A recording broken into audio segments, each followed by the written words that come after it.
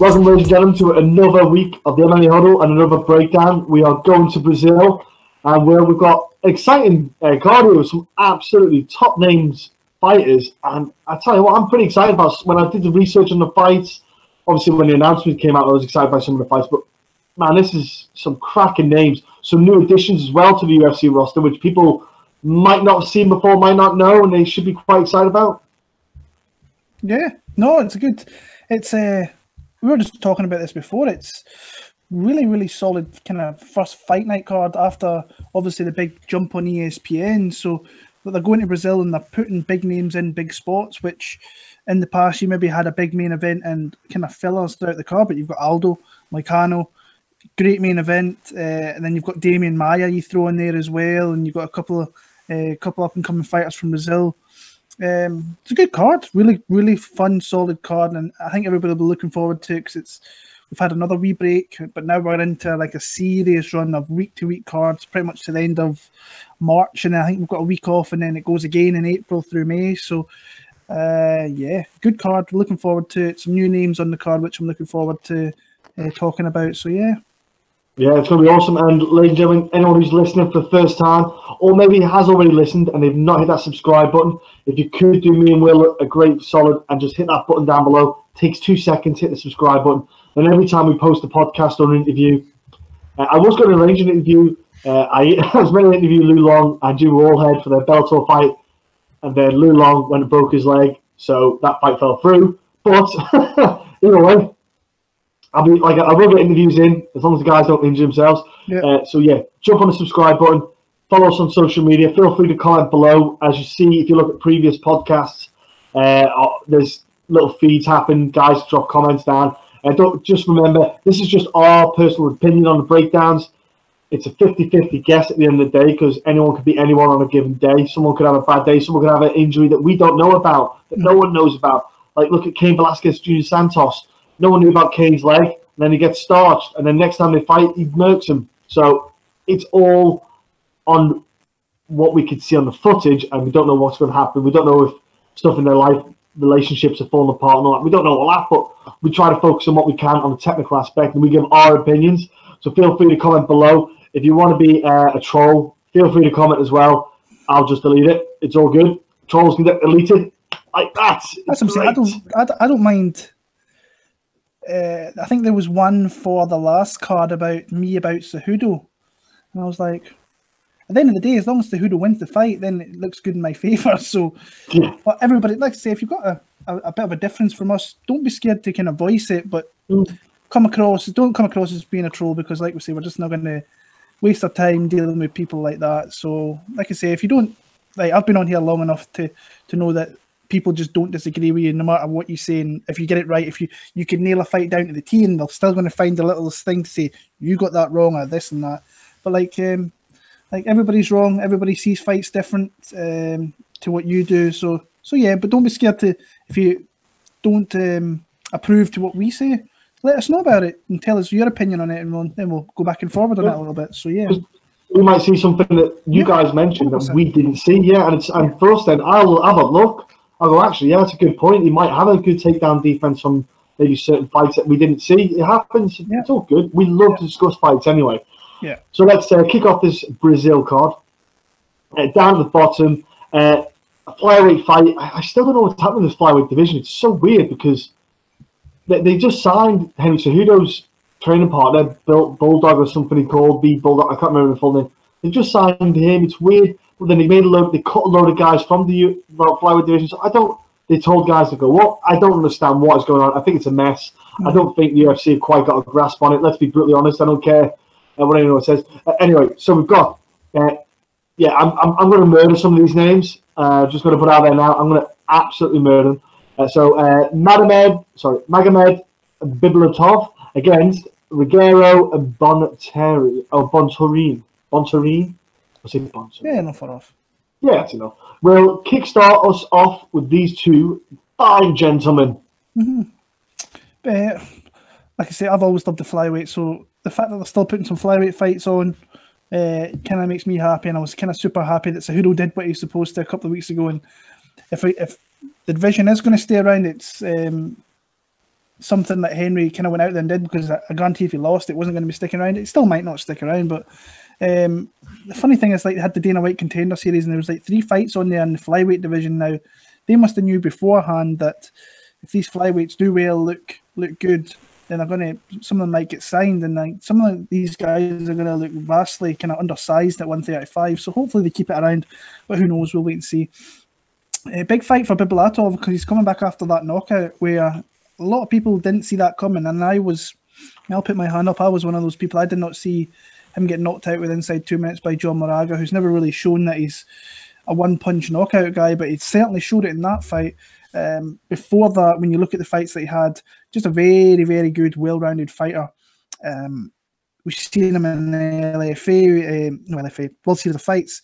We've seen him in the APMAC Grand Prix over there in Russia, where he did very well over there. Just a pretty complete, well-rounded fighter, and a guy that had a lot of hype before that loss.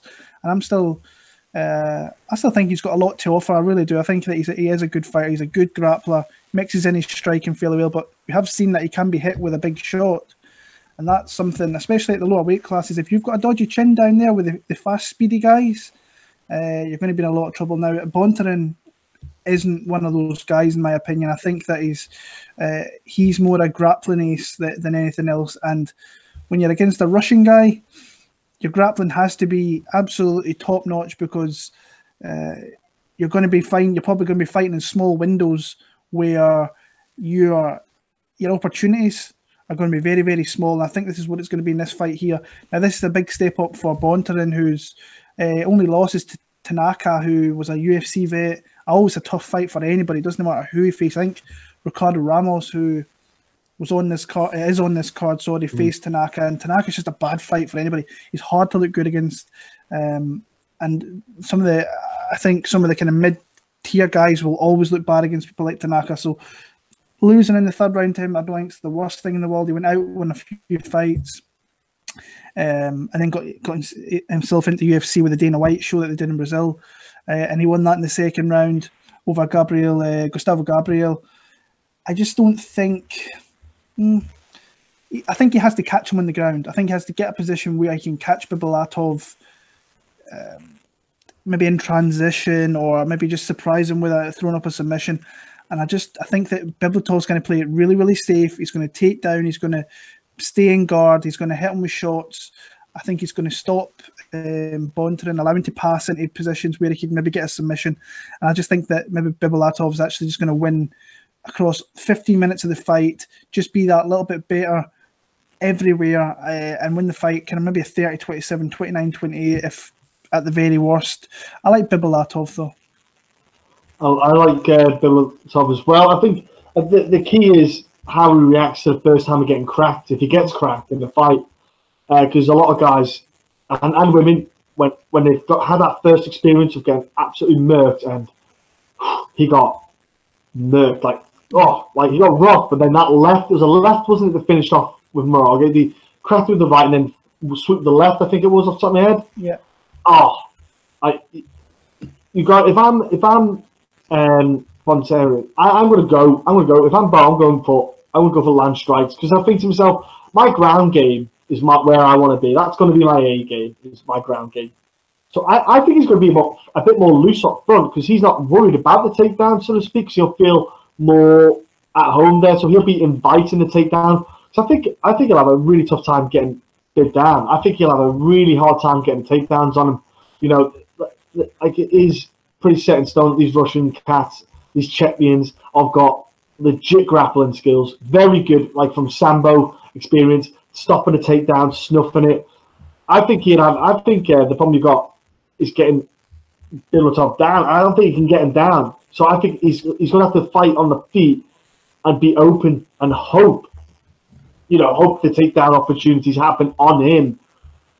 But again, if I'm Bibulatov, I would time it at the right time, get the takedowns, secure the points, just even be heavy enough and just pressure enough, short little shots, up they get, referee breaks them.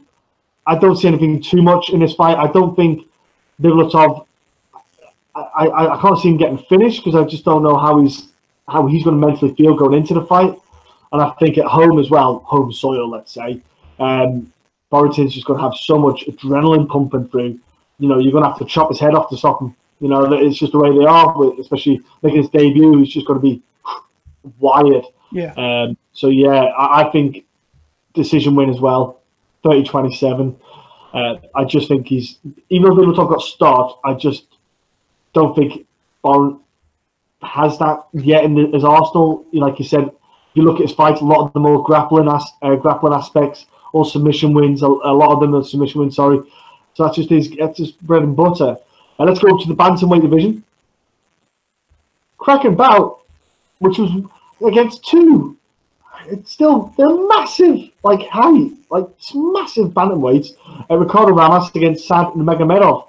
The cousin, it's the cousin, isn't he, of Habib? Yeah, so the cousin of Habib, who we spoke about before when he is not like Habib. He's like the polar opposite of Habib. He's legit awesome, fun to watch striker. Throws spinning kicks, throws like just nice combination, flowing combat kind of combos with kicks and punches. Mixes it up well. He has shown that he's got the grappling aspect when he needs to integrate that in a fight. I think Ricardo Ramos is going to have a tough one in this one with Said, because Ramos likes to have a bit of range, likes to have the distance, likes to get that, likes to control that range. I don't think he'll have it. He had a tough time in the Kang fight, which I thought Ramos was going to have a safer fight in that Kang one. I thought Ramos should have came away from that fight a lot more unscathed, but he got hit a few times, man. And I just see Said as a more polished striker. I see him as a better striker than Kang. So my question is, how much damage can Ramos take in this fight? Can Ramos maybe control the distance more? I don't know. I just think Said's so good at closing the distance with strikes. He's good at, just throwing these kicks to close the distance down, to integrate the grappling. I'm curious to see what he can do in this fight. I am favouring Said. I would not be surprised if he gets a finish. I'm going to go TKO, third round for Said. I just think Ramos can take crack, but there's opportunities there, and Said just has such a variety. I just don't see what Ramos is going to have to kind of counter or greater what Said can offer. So I think we've only scratched the surface of what we saw in Said so far. And I think he's such a fun addition to this bantamweight class. I think Ramos is going to have a tough time in this one. I think he'll not have a plan B for when it's not working. Won't get the takedowns. Won't win the grappling aspect on the takedowns. Fighting close isn't really for him either. It doesn't suit him. And I think if it goes close, I think Said's got the capability to get the fight down if he wanted to, if he doesn't like how it's going. But yeah, I'm going to go with Said, third round, stoppage. Interesting. Well, I'll say this about Ricardo Ramos. I've been kind of on the last few fights.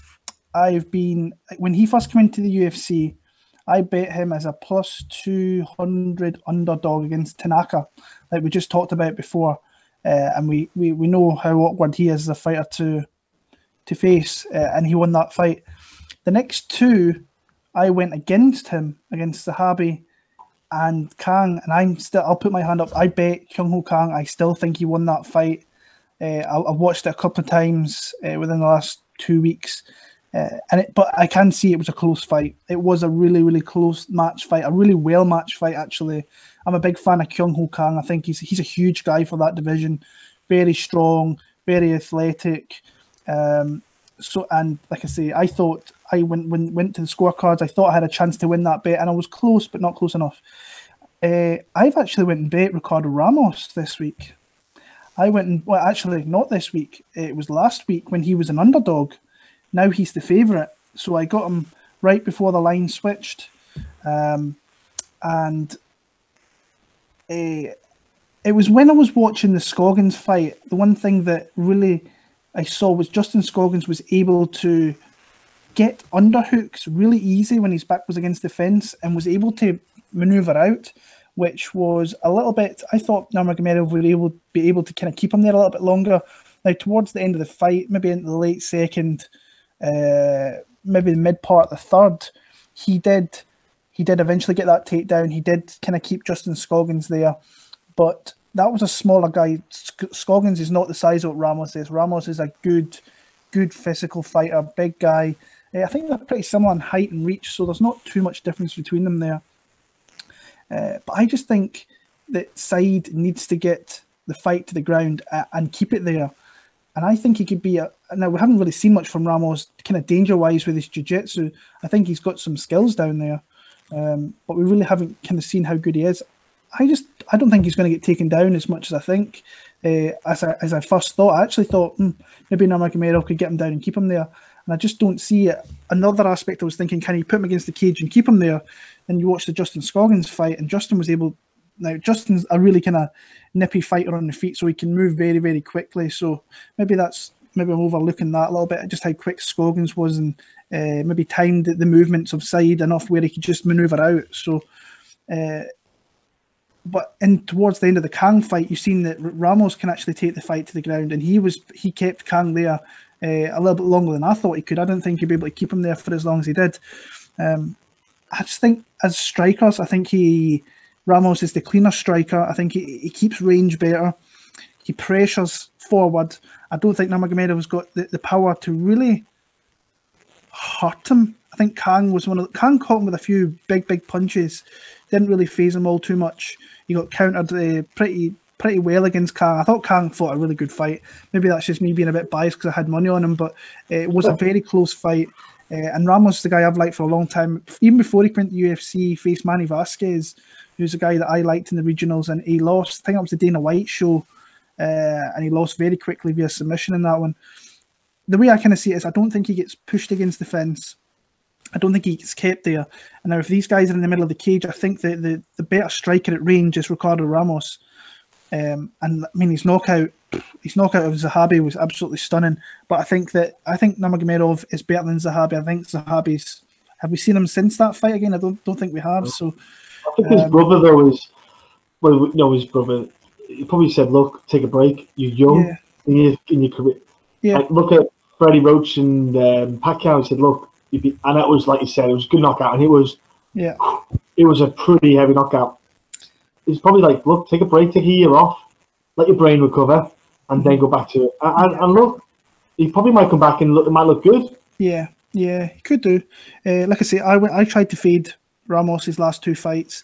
Turned out that I went against him, and it worked to my kind of detriment in the end. I just think he's got enough to win this fight in Brazil as well. It's 2 hours from, I think he's the closest fighter to that city of Fortaleza. He's did this whole camp in Brazil. He hasn't went to Team Alpha Male, which is a little bit kind of interesting considering that Nurmagomedov, he's got some grappling, and you'd think the better grapplers that he'd be working with at Alpha Male, your Mendez's, your Son. So that's a little bit of a kind of interesting one. But he is the closest fighter, so he's as close to a hometown fight as I think as anybody's going to get. And he looks in great shape from what I've seen online. But obviously, fight week's a different thing. Things happen. I just think that he's going to be the better overall fighter here. But Nurmagomedov, I think there's some scope for him at 135. I think he could beat some guys up there for sure. I'm just going to go back to Ramos here and see if he actually gets it done. When I saw him at underdog odds, I think it was maybe the old kind of coming from the past with Tanaka where he cashed for me. But now the line's flipped. It is going to be a closely run fight. So like I say, I bet Ricardo Ramos. I'm going to pick him here. I'm actually going to pick him via stoppage. I think he knocks him out via TKO in the late part of round 2. So that's where I'm going with that one. Nice. Okay. And this next fight up, ladies and gentlemen, is an edition that is late, as in so late that we didn't know about this until after our research, and we obviously scheduled to do this. We're still absolutely blown away about how or why this matchup's been made. Two guys from the regional scenes stuck on the UFC card. It's not going to. You've got Jose Aldo on the card. You will sell out with Jose Aldo on the card. You don't need two random nobody guys, who I'm sure might have a career in the UFC, but right now we didn't have time to look at it. You have Geraldo de Freitas Jr. against Felipe Colares. Obviously, with zero research, I'm going to go with Geraldo because just a weird, funky name. So we'll go with that. I'll go with Colares just to but like I said, I knew nothing about this fight, and I look at fight cards every day, but this one just popped up. I don't know how I missed it, so I don't know when it was announced. So I checked it 24 hours ago, and that was not on there. So for some reason, they have put this on super late. Yeah. Obviously, the fight, they will have known about the fight themselves before this, but it's weird. Maybe I just missed it. I don't know. Who knows? So next up, we have in the heavyweight division, Junior Albini against. Gosh, do you know what? It's annoying. I watched the dude, watched him fight, listened to his name several times. Like, I've got it. Just call him Jairzinho. Call him Jairzinho. Yeah, Jairzinho. Yeah, Jairzinho. We'll call him Jairzinho. Will. Will, go ahead. How do you see this one? Yeah, like the UFC always need kind of heavyweight, so this was a surprise one because I know that he signed a multi-fight deal with Rizin. I think it's Rozenstruik, I think it's how you pronounce it, but still, Jairzinho knows what I'm going to call him. Still fairly young though in his kind of MMA career, 5-0. But I think he went 76-6 over a 10-year span as a kickboxer. So the guy's, if he's a kickboxer, you know what his main skill set's going to be, and that's going to be his striking. The guy's got power. He's got a really nice jab. He's got a laser kind of jab. It's really, really good. His last opponent, he was fighting Kovalev over there in Japan. And I thought from the very get-go of that fight that Kovalev, I know a little bit about him, not too much, but I knew coming from Russia, he's going to go for takedowns. And he kind of stood with kind of Jairzinho a little bit, and he got picked up a little bit. And Jairzinho just really kind of beat him in a very, very, very close fight. There wasn't really that much between them. So I was kind of surprised. I had heard him before that, obviously through the Rizin show. It was the first time I ever heard him. And then I heard he got signed to the UFC. And fucking Junior Albini is one of those guys that I've like that Olenek fight. I don't know how those guys they keep getting caught in it. Like surely they must know the alarm bells must be like ringing. That once that guy gets his arms around you, you just have to be doing everything, knee him in the nuts, do whatever you need to try and get out there, try and do something. And he stood there, got taken to the ground, and then that was that. I don't think I can trust Junior Albini again, if I'm being honest with you. And I think the limitations were kind of shown in the Arlovsky fight because he respected Arlovsky so much. He even came out and said that he just didn't throw any shots here. He's fighting for his UFC career here. He's fighting in Brazil. He's not going to have too many better opportunities at winning fights in the UFC. He's got the more experience over Jairzinho, but striking-wise, I think that Jairzinho has him beat there, if I'm being honest with you. I think that, like I say, he's a dangerous striker, massive power in both hands, but he's also pretty technical. Like I say, his jab's really, really good. He can throw some flying knees, some switch kicks, but he's only really fought outside the first round once, and that was that fight against Kovalev as well. So, and Kovalev's, he's all right. He's all right. I'm sure he'll probably win a fight or two in the UFC, considering the way the heavyweight division is. But his cardio, to be fair, kind of held up through the middle part of the fight into the third round. It kind of started to wane, but these are heavyweights. That's going to happen. And his takedown defense, I don't think it's too bad. I think it's a good matchup actually from the UFC. I think they did well with matching these two here. Albini, I think, is got good Muay Thai, decent speed, and like I say, Rozenstruik's athletic and powerful. But Albini's fairly kind of flat-footed, where Jairzinho is, I don't want to say he's light on his feet, he's a heavyweight, but he's definitely not as flat-footed as what Albini is. When Albini throws, he doesn't really move he's kind of, I don't want to say move his legs, but his feet are just planted. And Rozenstruik, I think, can capitalise on that with his big explosive power and just his athletic kind of structure. So I think that Jairzinho's actually going to catch him here and knock him out. I think they get into a little bit of a striking exchange. I see Jairzinho as a better striker. I think he knocks him out, and I think he knocks him out in the first round. So I'm going to go Jairzinho knockout round number 1. Yeah, I watched that Rizin bout as well. He had, my only concern was the right hands. He kept getting hit. Yeah, and it was the same punch every time. I was like, just put your hand up. I don't know what was going on. Like, he just kept getting clipped with his overhands. And that probably could stem from his kickboxing career. With kickboxing, you don't get overhands. It's straight hooks, uppercuts, all that jazz. And it's a bit out the norm, the overhands, so it's not something I'm used to. Obviously, the smaller gloves makes a difference when he's done, like you said, he's done years. I watched some of his kickboxing bouts. I watched one of the ones he had against a dude who was bloody ginormous compared to him. So and it was crazy as a heavyweight fight. And I thought, man, he mustn't be a big heavyweight. He must be like 220 or something. I went into it. He's 245 pounds. So I have no idea what the other dude was.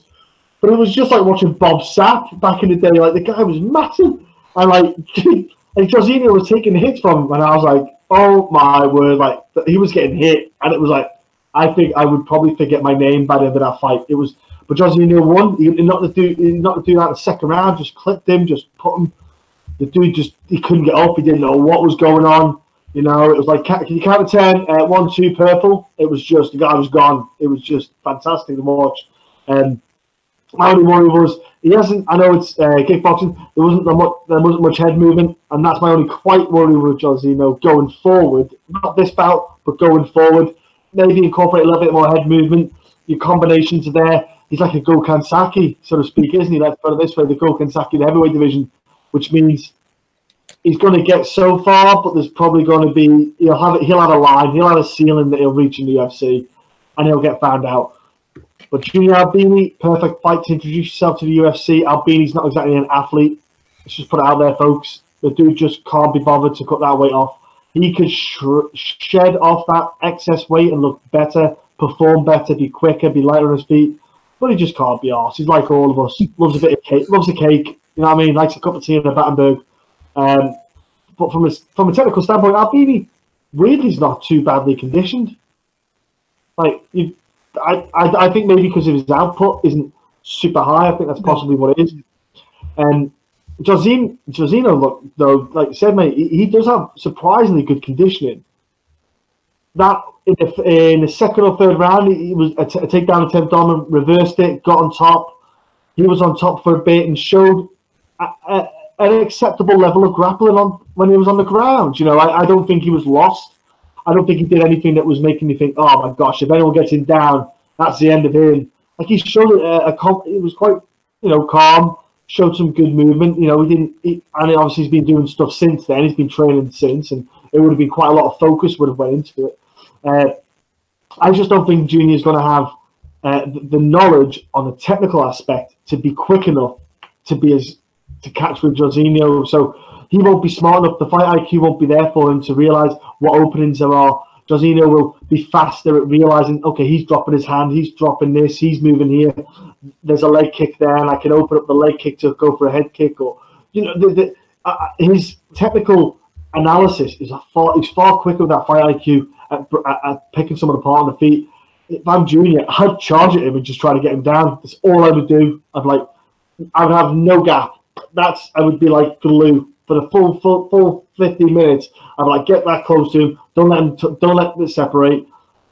But it's not going to happen. Jairzinho is smart. He's got good grappling on the feet in the clinching. He's got good knees, good elbows. So it's a danger for Junior. I just can't see anything in Junior that makes me go, he can do it. I go in. You said first round knockout. I'll go second round knockout. I'll give Junior a benefit of doubt. I think that extra bit of winter coat will help sustain him for a bit longer and get him to the second round. But yeah, that's I don't hold much out in that fight for him. Definitely a stoppage coming. We're into flyweight division next. We have the cartel trafficker in Mara Romero Borella against Talia Santos. Well, I'm looking forward to Santos making a UFC debut. Yep.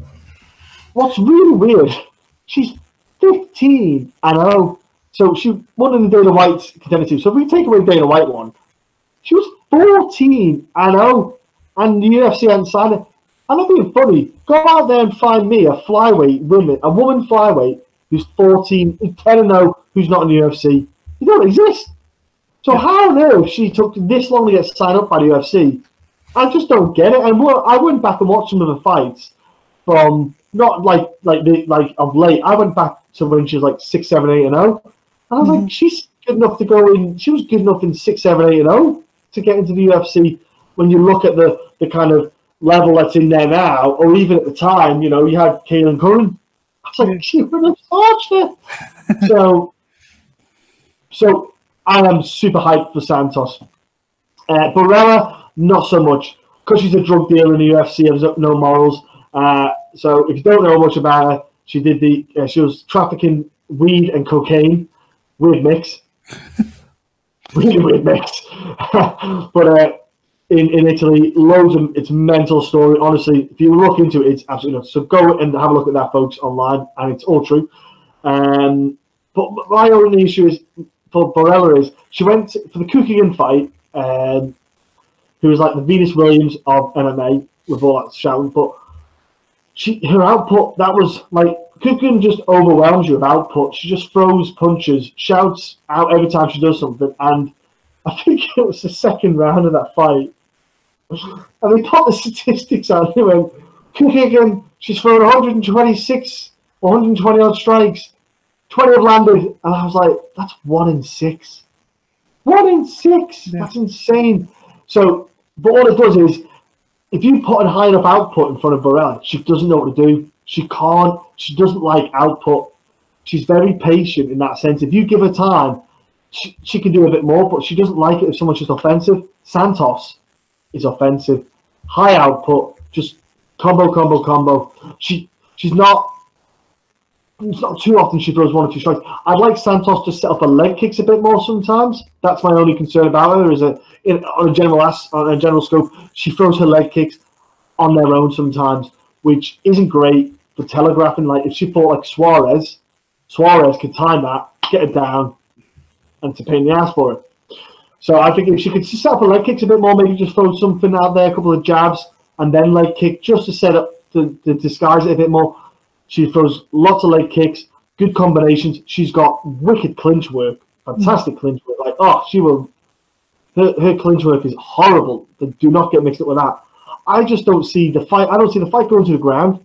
I think Santos can stop it going to the ground. I think she'll keep it up for 3 rounds, and she'll just light up Borella. I don't think Borella can just. I don't think she can handle the volume that Santos is going to come out with. And the Kukigan fight is the best example. She was trained at ATT for that one as well, Borella. So she had a stack of talent around her. She was trained with absolute monsters in the women's division anyway, ATT. So she wasn't like she was not used to any kind of level of competition. She had great people around her. I don't know where she trained for this camp. I didn't really research it because I don't really know if she was allowed out of Italy at the time because of the court proceedings. But yeah, I'm Santos. 3 rounds of just lighting up Borella. I just don't see it going any other way. I'm absolutely hyped for Santos, though. Yeah, well, when you start with Santos, everybody's obviously going to go and look at her last fight, which was on the Dana White Contender Series from Brazil. And there was some things in that fight that really, really impressed me. It's like, and there were obvious things as well. Jab followed up with a leg kick. She's got dangerous leg kicks. She whips into them as well.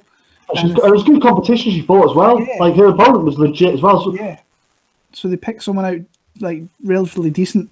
When you look at the rest of her kind of record, it's not glamorous to say the least. To being honest, with a lot of kind of 1 and 0s and 1 and 1s, but you're going to get that when you come up through Brazil because obviously the sport's huge there. Everybody wants to be doing it. You're going to be put on cards. You're not going to get matched up with people with similar records. But when I watch her last fight, especially, I took a lot out of it.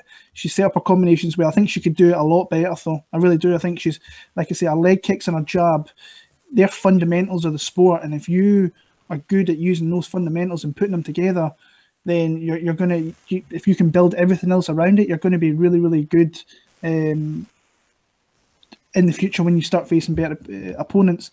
She's definitely got a step up here. But I don't think it's that much of a step up. Honestly, I think Borello's kind of take down a bust. She's not going to stand there. She's not quicker than this girl. She doesn't hit as hard as this girl. And she's definitely nowhere near as fluent as this girl on the feet. So if it stays on the feet, this girl's going to get picked apart. Now, if it goes to the ground, it'd be interesting. The few fights that I've seen a couple of years back of Santos, I think it was the Rachel Cummins one I spotted on YouTube there. And Cummins wanted nothing with a stand-up. Literally went in for a takedown, pretty much held onto her back for 3 minutes. To be honest with you, the ref should have really stood them up after about 2. But as soon as Santos was able to manoeuvre around and get into mount, she absolutely butchered her with ground and pound, and the fight got stopped. from there. So she's still a little bit of an unknown, and like I say, it's hard. There is a couple of fights out there. There's not an awful lot on her, but me taking away from her last fight and putting it into this fight, I just think that technically she's better and she puts things together better. I just want to see what a takedown defense is like, because I've only seen that 1 or 2 occasions, and she's come out the other end and obviously won the fights through that. But maybe Romero, we saw in our first fight with Faria that now she's pretty dreadful on the ground. Like Joanne Calderwood's, everybody knows I love JoJo, but if JoJo's like submitting you, something's up. Something's up. And I love JoJo. And she's supposed to be a Brazilian black belt, jiu-jitsu black belt as well. So I'm like, I don't know about that. She's got 3 stripes. Yeah. Hey. Yeah. So who knows? I like what I see from Santos from her last fight. Like I say, it's not the only fight I've watched. I think at least 2 or 3 of her other ones where she showed fairly decent takedown defense. She was a little bit inexperienced in some positions, but when she got into the dominant position, she let you know about it and she hurt you from those positions. So I think Santos can actually get her out. But Romero will start to when she starts eating those shots, I think that she'll just start kind of culling into a ball, and the referee will pull Santos off her. So, but I can also see where you over 15 minutes of a fight completely wrecking her on the feet and winning the fight via decision. I'll go with a stoppage in this one here, and I'll go Santos TKO middle part of the fight. Nice, yeah. It's honestly, folks, I think Santos is going to be a fun addition. I don't know what she'll be like against real good wrestlers, so we'll see what happens with that. But next up, interesting one, welterweight bout. Thiago Alves, again, huge Brazilian mixed martial arts star, against Max Griffin. So Max Griffin is fighting, and then his teammate, Anthony Hernandez, fighting next. So I was surprised they put the 2 of them one after another. I would have thought they would have had them separated on the card a bit for the coaching, to talk. But Alves, Griffin, interesting welterweight bout. Yeah, it is. It's Max Griffin's making improvements. There's absolutely no doubt about it. When he came into the UFC, and I think it was Colby had in his first fight. And as much as we brag on Colby, that's a kind of tough fight to come into the UFC, and I think it was in short notice as well. But since then, he's been 500 in the UFC, but he's obviously coming off that win over Mike Perry, which was followed by a loss against Curtis Millender. And Curtis Millender's a guy on the ascension. He's not going down. When Mike Perry fights smart, he usually wins fights. Doesn't happen very often, but yeah. But his losses are to good guys. There's no doubt about that. Like Covington, Zaleski dos Santos, where he showed a lot of heart and durability in that fight. And Millender is a tough guy himself. He's on the ascension in that welterweight division. It's not a good fight, hasn't he? Curtis next. Is he not fighting Zaleski dos Santos? That was it, yeah. Millender's that was it. Zaleski dos Santos. Ooh, what a fight that's going to be. Sorry. I've never seen his name. Yeah. But when you look at his wins, I might have said that he actually did I actually say that Mike Perry won that fight? No, he didn't win that fight. No. Fight. He won that fight, sorry. Yeah. I thought I was talking about Mike Perry there for a second. But when Mike Perry doesn't fight smart, I think what I was trying to say is that's when you can win the fight. Like the Cowboy Cerrone fight, for example, where he goes for takedowns against that. But in that fight, Max Griffin fought a really good game plan, fought long, got takedowns when he needed to, and just used the aggressiveness of Mike Perry coming forward to his advantage by getting takedowns and winning rounds through that. But also looked decent with his striking as well. Thiago Alves, I think he's 35 now, I want to say. Yeah, I think he was actually thinking about it. I think he was actually born in Fortaleza, so he might be the hometown guy here. But he is definitely on the descension of his career, and he has been for, I want to say, good 2, maybe 3 years. He's been pulling out of fights left, right, and centre. I actually think he looked decent against Kunchenko last time, and if that fight was in maybe another country, he might actually got the nod in that one. I thought the decision was just right, but I'm struggling with this one because I think Alves is a very, very live fighter. And I think that he's got a good opportunity to win this fight. I just don't know. It seems like every kind of couple of years he puts on a really good kind of Muay Thai clinic, And it might be that time where he actually brings it back out here, and he might show what he's all about from his previous days as a title contender, where he was just a destroyer. He was so dangerous. But we don't really see that much here. I think that Griffin obviously has to not get hit with those leg kicks. I think that he has to fight smart. Don't leave your chin in the air, because Alves is still very, very quick, got dangerous striking. But what Max Griffin needs to do is stay competitive on the feet and look for takedowns where he can tie up Thiago Alves and just kind of slow him down. Once he starts slowing him down, I think he can get takedowns, and that's how he can win the fight from there. So I'm not super confident in Max Griffin. I'm going to pick him to win a decision, though. But yeah, I'm not super confident, if I'm being honest. It's a hard one, isn't it? Because Alves, you're right, he is the hometown boy. He's fighting home. But is it because we know what Alves can do? Yeah. I think that's part of what it is that happens. Sometimes you fall into that. We know what he's capable of, and he could release it. But I think the Kunchenko fight was a part of it. Was Kunchenko debut? I'm not saying Octagon jitters, but I'm just saying he didn't show what we know, because we were talking about what an exciting talent he is, and we can't wait for him to get in there. I don't think he showed what he is, like what he's going or what he's capable of doing. I think the next time we see Kunchenko, we can get a bit more out of him, if that makes sense. Yeah, because I think he's a far superior fighter than he was when he showed the Alves fight. I think he should have easily put Alves away. Alves is definitely there. His reaction, he's slower than he was. Can't take the hits like he used to, mate, either. We know that. We've seen it. Max Griffin just has to be smart. Just fight smart. Use your jabs, use your takedowns, and just basically fight the way you did against Mike Perry as you do with Alves. Because Alves is not a long-range fighter. He likes to get in close. He likes to he likes to go with the 1-2. He likes to get the hook in and then a leg kick. That's the leg kick is key, like you said. I think Griffin's not actually a dumb fighter. I think he's a smart fighter, and he shows it in fights where he is growing. He is starting to in the fight be analytic. So he's breaking it down as it's happening. He's starting to realize don't scrap. Get a takedown, and he's smart at doing stuff like that. He's good at changing the pace of the fight. Like if things are going a bit wild, like the Mike Perry fight when the crowd was going wild, Mike was getting jacked, he's getting ready, swinging, and you saw Max was like, let's switch it off, let's just stop momentum, take down, get on top, and just slow everything down again. You'll reset.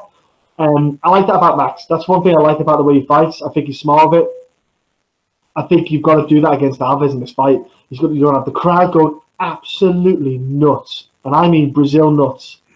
Yeah, you like that? Yeah. Honestly, the volume's going to be insane. It's going to be really difficult for Max to hear his corner. Now it sounds silly but corners are key in fights, especially when it's technical information coming. They're trying to give you some advice to help. It's going to be really hard for them to hear them if the crowd's going absolutely wild for Alves, especially Alves as well. The judging.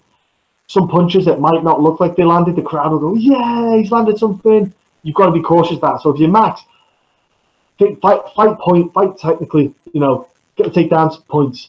Land a jab, just break rhythm of Alves. Jabs will break the rhythm of every fighter. I think if you can land the jabs and then time the kicks maybe for a couple of takedowns, I'm going to decision win Griffin. But again, if Alves can go old school and release what we know he can mess up. On his given day, a lot of people, majority of that welterweight division would have a hard time with Alves just going absolutely AWOL on him. Yeah. So, yeah, I'll go decision Max, but I would not be shocked if Alves wins. It wouldn't shock me at all. And next up we have in the middleweight division, Markus Perez, who is a Brazilian. Even though he looks not that Brazilian, it sounds weird, but when I see him, I didn't realise he's Brazilian. I know it's Perez, but I thought he was like Mexican descent or something, but he's Brazilian. Against Anthony Hernandez, who's making his UFC debut, who got signed to the UFC.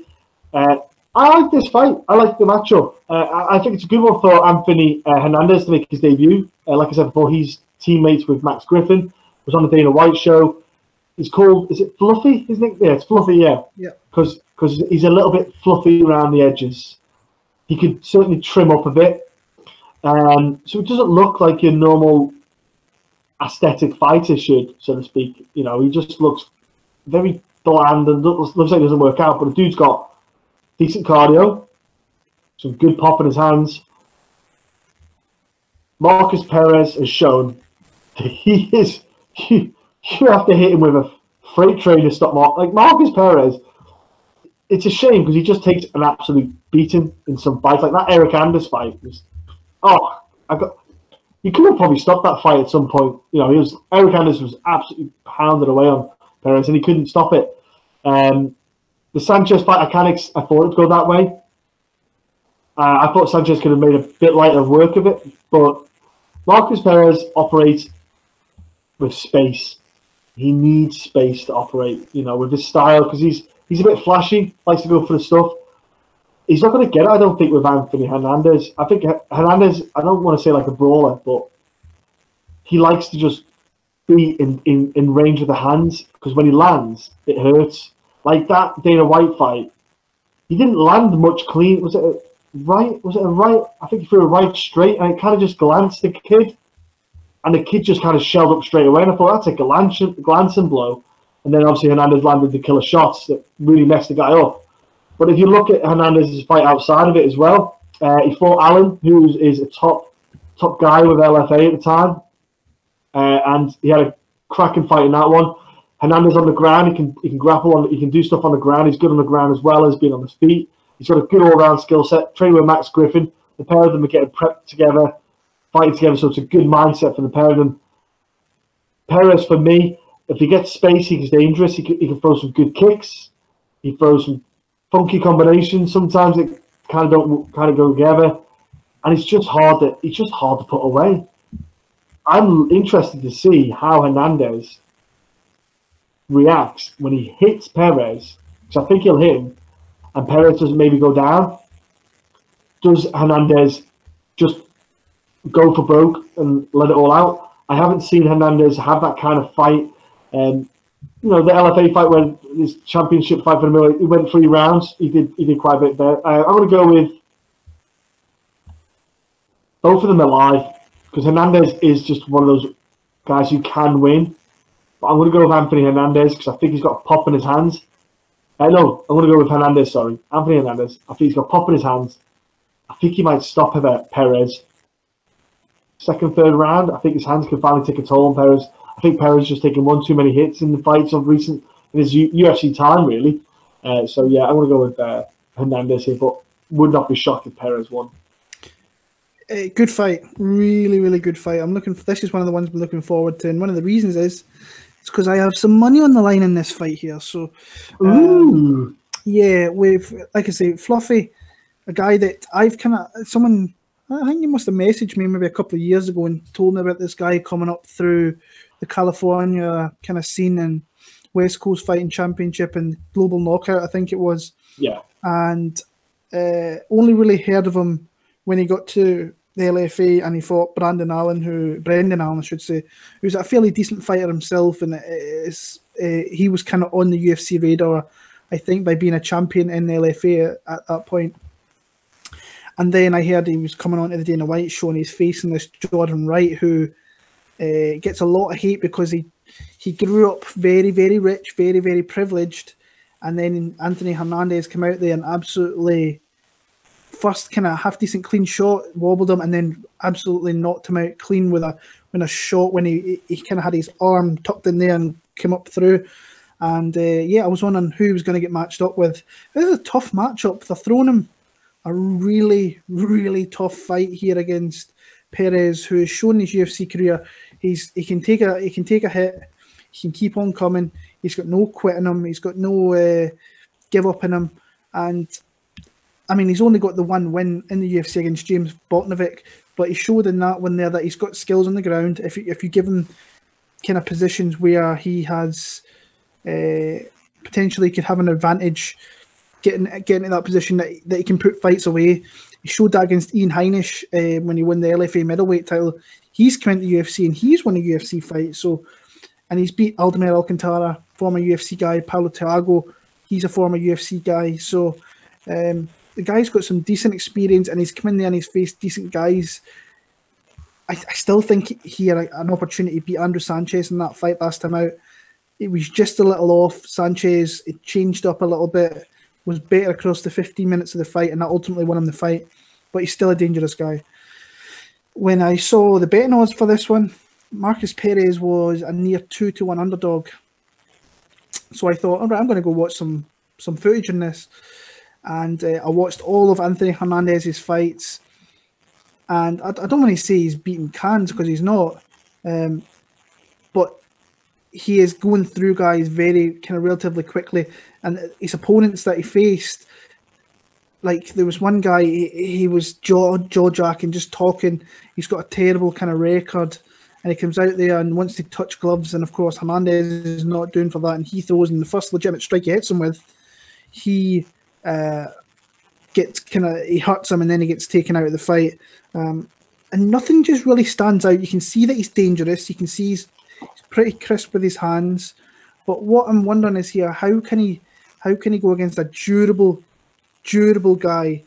Now, Allen's a durable guy, but how, like, Perez is just a tough guy to put away, tough guy to look good against. He's awkward. He throws awkward movements. Now, what I like with Hernandez is that he throws... he opens up his striking with a lot of feints. I like fighters with that. I always have. That kind of creates the openings where he can throw his big power strikes. Good right hook, good right uppercut.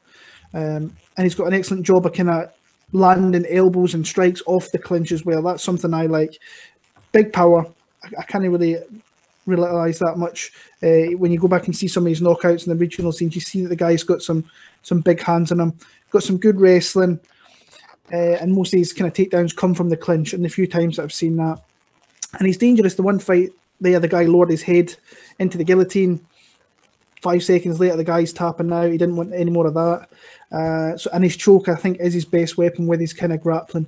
I just think that Perez is going to be awkward. I think the first round could be close. I think if Hernandez hurts him, gets the respect of Perez that he'll be looking for, then he could potentially... be more confident getting into later rounds against a guy like Perez. I don't think he's going to put him out there. I'd be super surprised if Hernandez came out there and knocked him out, because Perez is shown he's durable and can take a hit. And at the odds that I saw him at plus 190, I thought, I am all over this. Clear step up in his career. Against a tough, durable guy who could pose problems himself. The one thing I don't like with Perez is when he throws those big power strikes, he is open. Hernandez has got big power, could hurt him with that, which could change the kind of momentum of the fight, could really turn it in Hernandez's favour.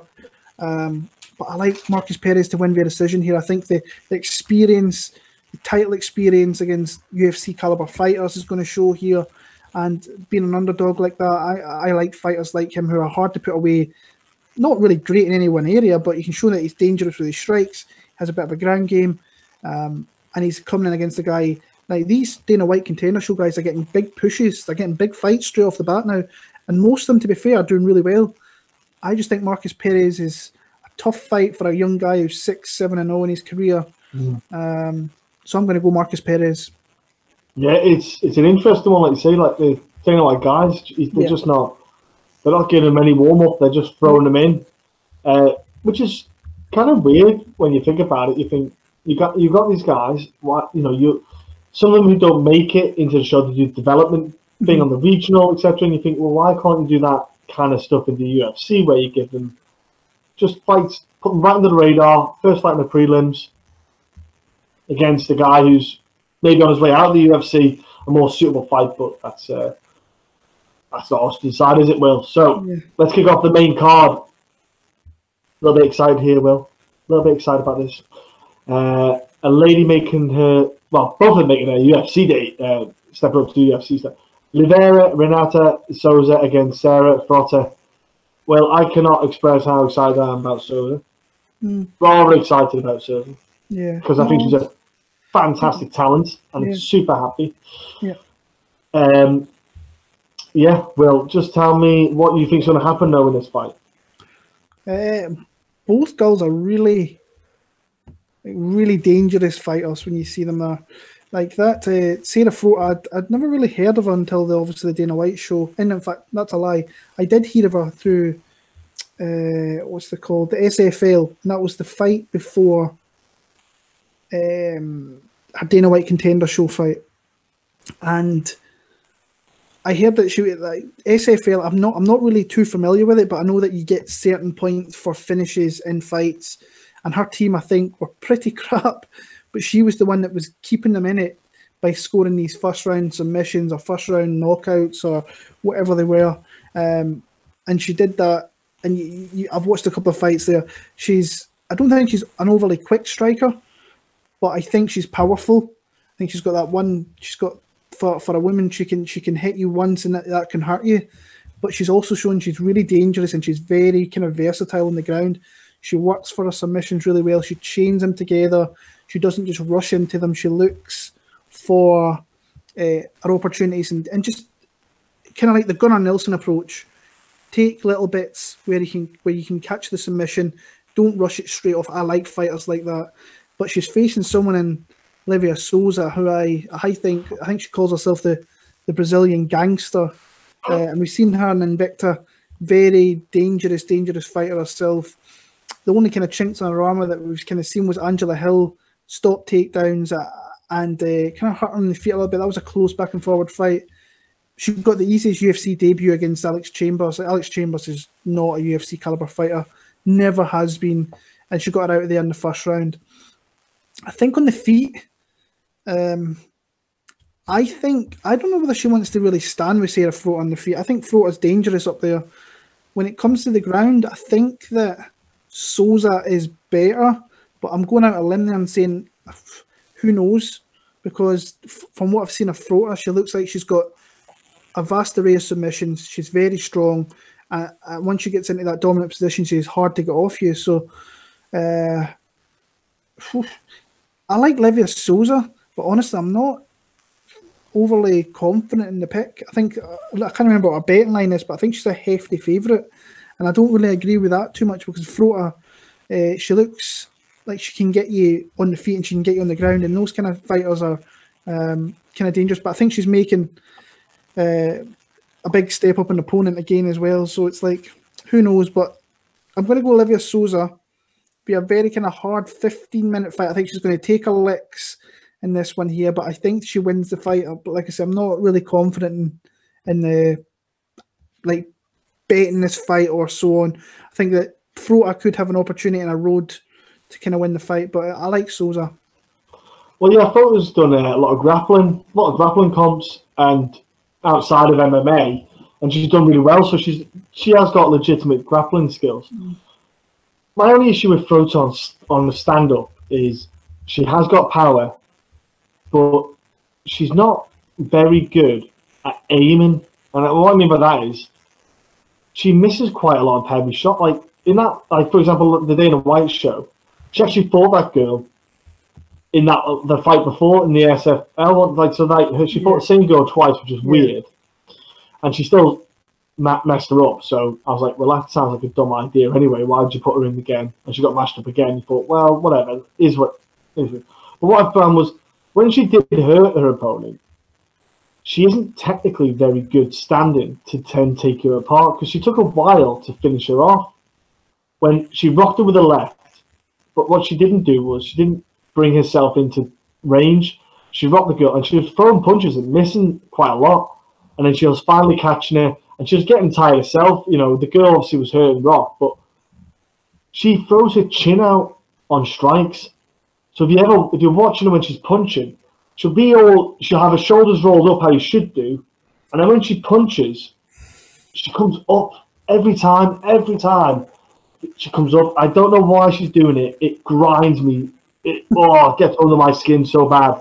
I'm like, it's not hard to just punch, keep your bloody chin down. Why she does it, I don't know. I don't know why you think that is a good idea. I don't know what's going on. But then if you look at her when someone throws strikes back at her, she does the same thing again. She's not doing the smart thing, keeping the shoulders, chin tucked in, and just parrying shots or maybe block them. She's leaning back with the chin up. She leans back and puts her chin out, and it's open.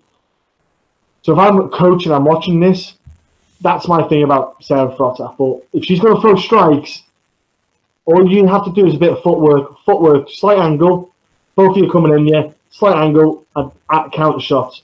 Just slight angle of counter, and you could really hurt Sarah Frota because she's open for the counters. because the chin is just there. And especially if you're coming at Frota, double up on your strikes. So throw a jab and a right straight, and then throw a second right straight. On that second right straight, you step forward, you close the gap.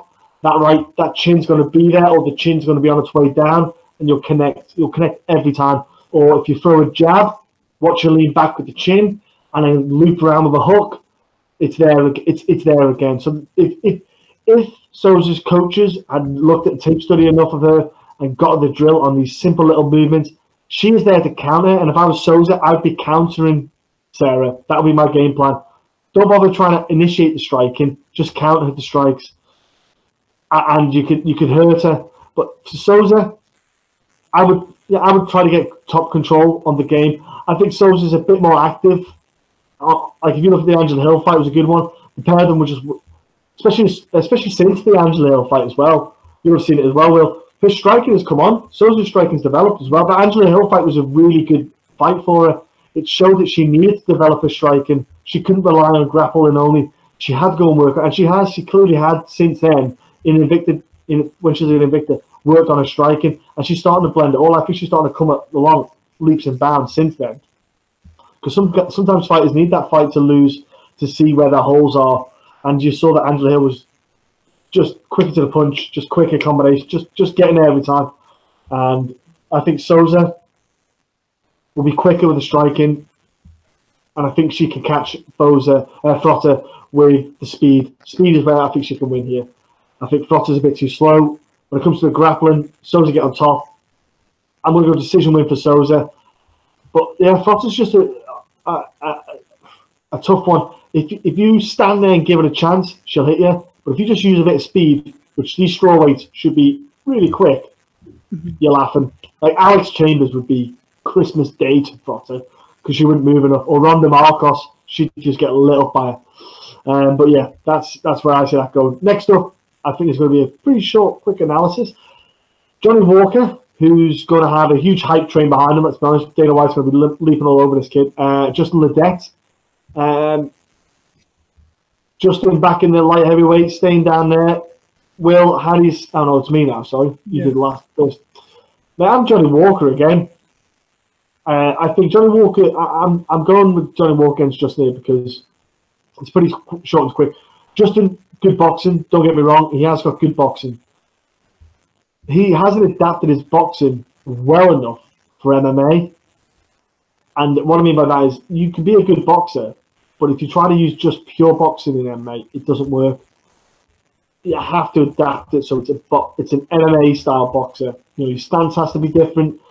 I just think it's not enough. You know, when he needs to incorporate more than just punches. Kicks need to be involved. He's actually not too...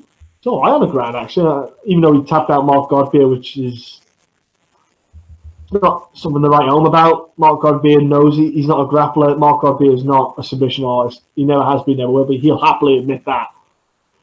And also he had problems with his neck for years, so when he got the rear naked choke on, it probably isn't something he's overly happy with having on him. Johnny Walker, just big dude for light heavyweight, man. Like, I am looking forward to him and like someone like Matic. So I'm looking forward to some fights for Johnny Walker. But I think Walker's going to put Ledet away. I think he's just going to have the clinch work to him. The striking is there. Ledet's not going to take it down. I just don't see where Ledet's going to stop because Walker can throw punches, but he can throw kicks and knees and elbows. Ledet doesn't really offer that much offense compared. He offers good boxing, very good boxing, good jab. So I expect Ledet to throw a good jab, but I just think Walker's going to be more offensive. I just don't see where Ledet can find the opportunity. And I think Walker's just going to put him away. I want to go like maximum second round. Could see a first round finish for Johnny Walker, but don't see Ledet offering much more. I want to be... I think I picked him last time against Khalil Roundtree, and I felt really stupid for not betting him because he went in there and once he caught Khalil and he tied Khalil up, he started ripping him. He absolutely started ripping him with elbows, and you could hear the thuds they were making. And after I think it was the third one that he hit him with, he fell and he went down. when you watch the one thing, and this is the worst thing we watch in fights, if you go back and watch some of Johnny Walker's losses, sometimes his fight IQ goes completely out the window. He comes rushing forward, and there's one fight, I can't remember his opponent's name, but he pretty much got knocked out 3 times in one fight. He got hit with a big shot coming forward, put down, got back up, got hit again, tried to get back up, and then got put down again. So yeah, that kind of scares me. But just Ledet, it's not one of these guys that throws huge combinations. He really wants to use and establish that jab. He comes from the boxing background, which a jab is a massive essential tool in your arsenal. And he has got a great jab, there's no doubt about it. But I just think that this guy's going to mix it up a little bit with leg kicks. I think Rakic showed the best way to beat this guy is mixing it up. Rakic was the better striker, took the respect away from Ledet. I think he actually came out of that fight and like straight away started peppering with leg kicks. And Ledet hated that. Being a boxer, his footwork's very kind of rudimental and stationary, not great, especially a heavyweight boxer. And then he started getting lit up with the hands, and then he started getting taken down by Rakic as well because he just couldn't stop him in any facet of the game. I'm a little bit cautious with Johnny Walker. I still think there's going to be somewhere along the line where he's going to get hit with just one shot and he's going to be out. I don't think this is going to be the fight because I don't think Ledet is going to throw enough shots in the combination side of things to really hurt him. Now, I don't know how well that's going to score with the Brazilian judges, with him just racking up points with his jab. Depending on how good the jab is, if the jab hits a lot and it lands a lot, then they could score it. I just think when he throws that jab, he's going to be open to a body kick, a leg kick, and he's going to get countered off that. And if he starts tying up with Walker, we've seen that this guy is very dangerous. And we've seen, I think it was Stuart Austin, he was actually over here in the UK, he caught him in the clinch with a beautiful knee, back against the cage, and knocked him out with that. I'm going to go Johnny Walker by knockout as well. I'm just a little bit, I don't know, the Ledet's kind of thrown me off because I think if he establishes his jab well and he maybe flusters Johnny Walker a little bit, he might make Johnny Walker get too aggressive where he comes forward and could potentially hit a bigger shot than he really needs to. And again, those past fights where I've seen him knocked out a few times kind of sits in my head a little bit. But I don't think this is going to be the fight for that. I'm going to pick Johnny Walker via knockout. I think he gets him into clinch, maybe starts going to the body with knees, gets those elbows, and I think he'll finish him kind of from there. He'll drop down and finish with ground and pound. So I'll go Johnny Walker via TKO. Yeah, I think the light heavyweight division is some matchups there for suitable for Johnny Walker, but like people against Reyes, he'd just be having a nightmare. There's certain guys in that light heavyweight division who just have a rough time with. Yeah. Next up, well, I won't lie, I was a bit confused about this matchup, but it's been made. Charles Oliveira, David Teymur. And it's not. I'm not trying to put a downer on Teymur either. Nothing wrong with Teymur. Legit guy, legit lightweight.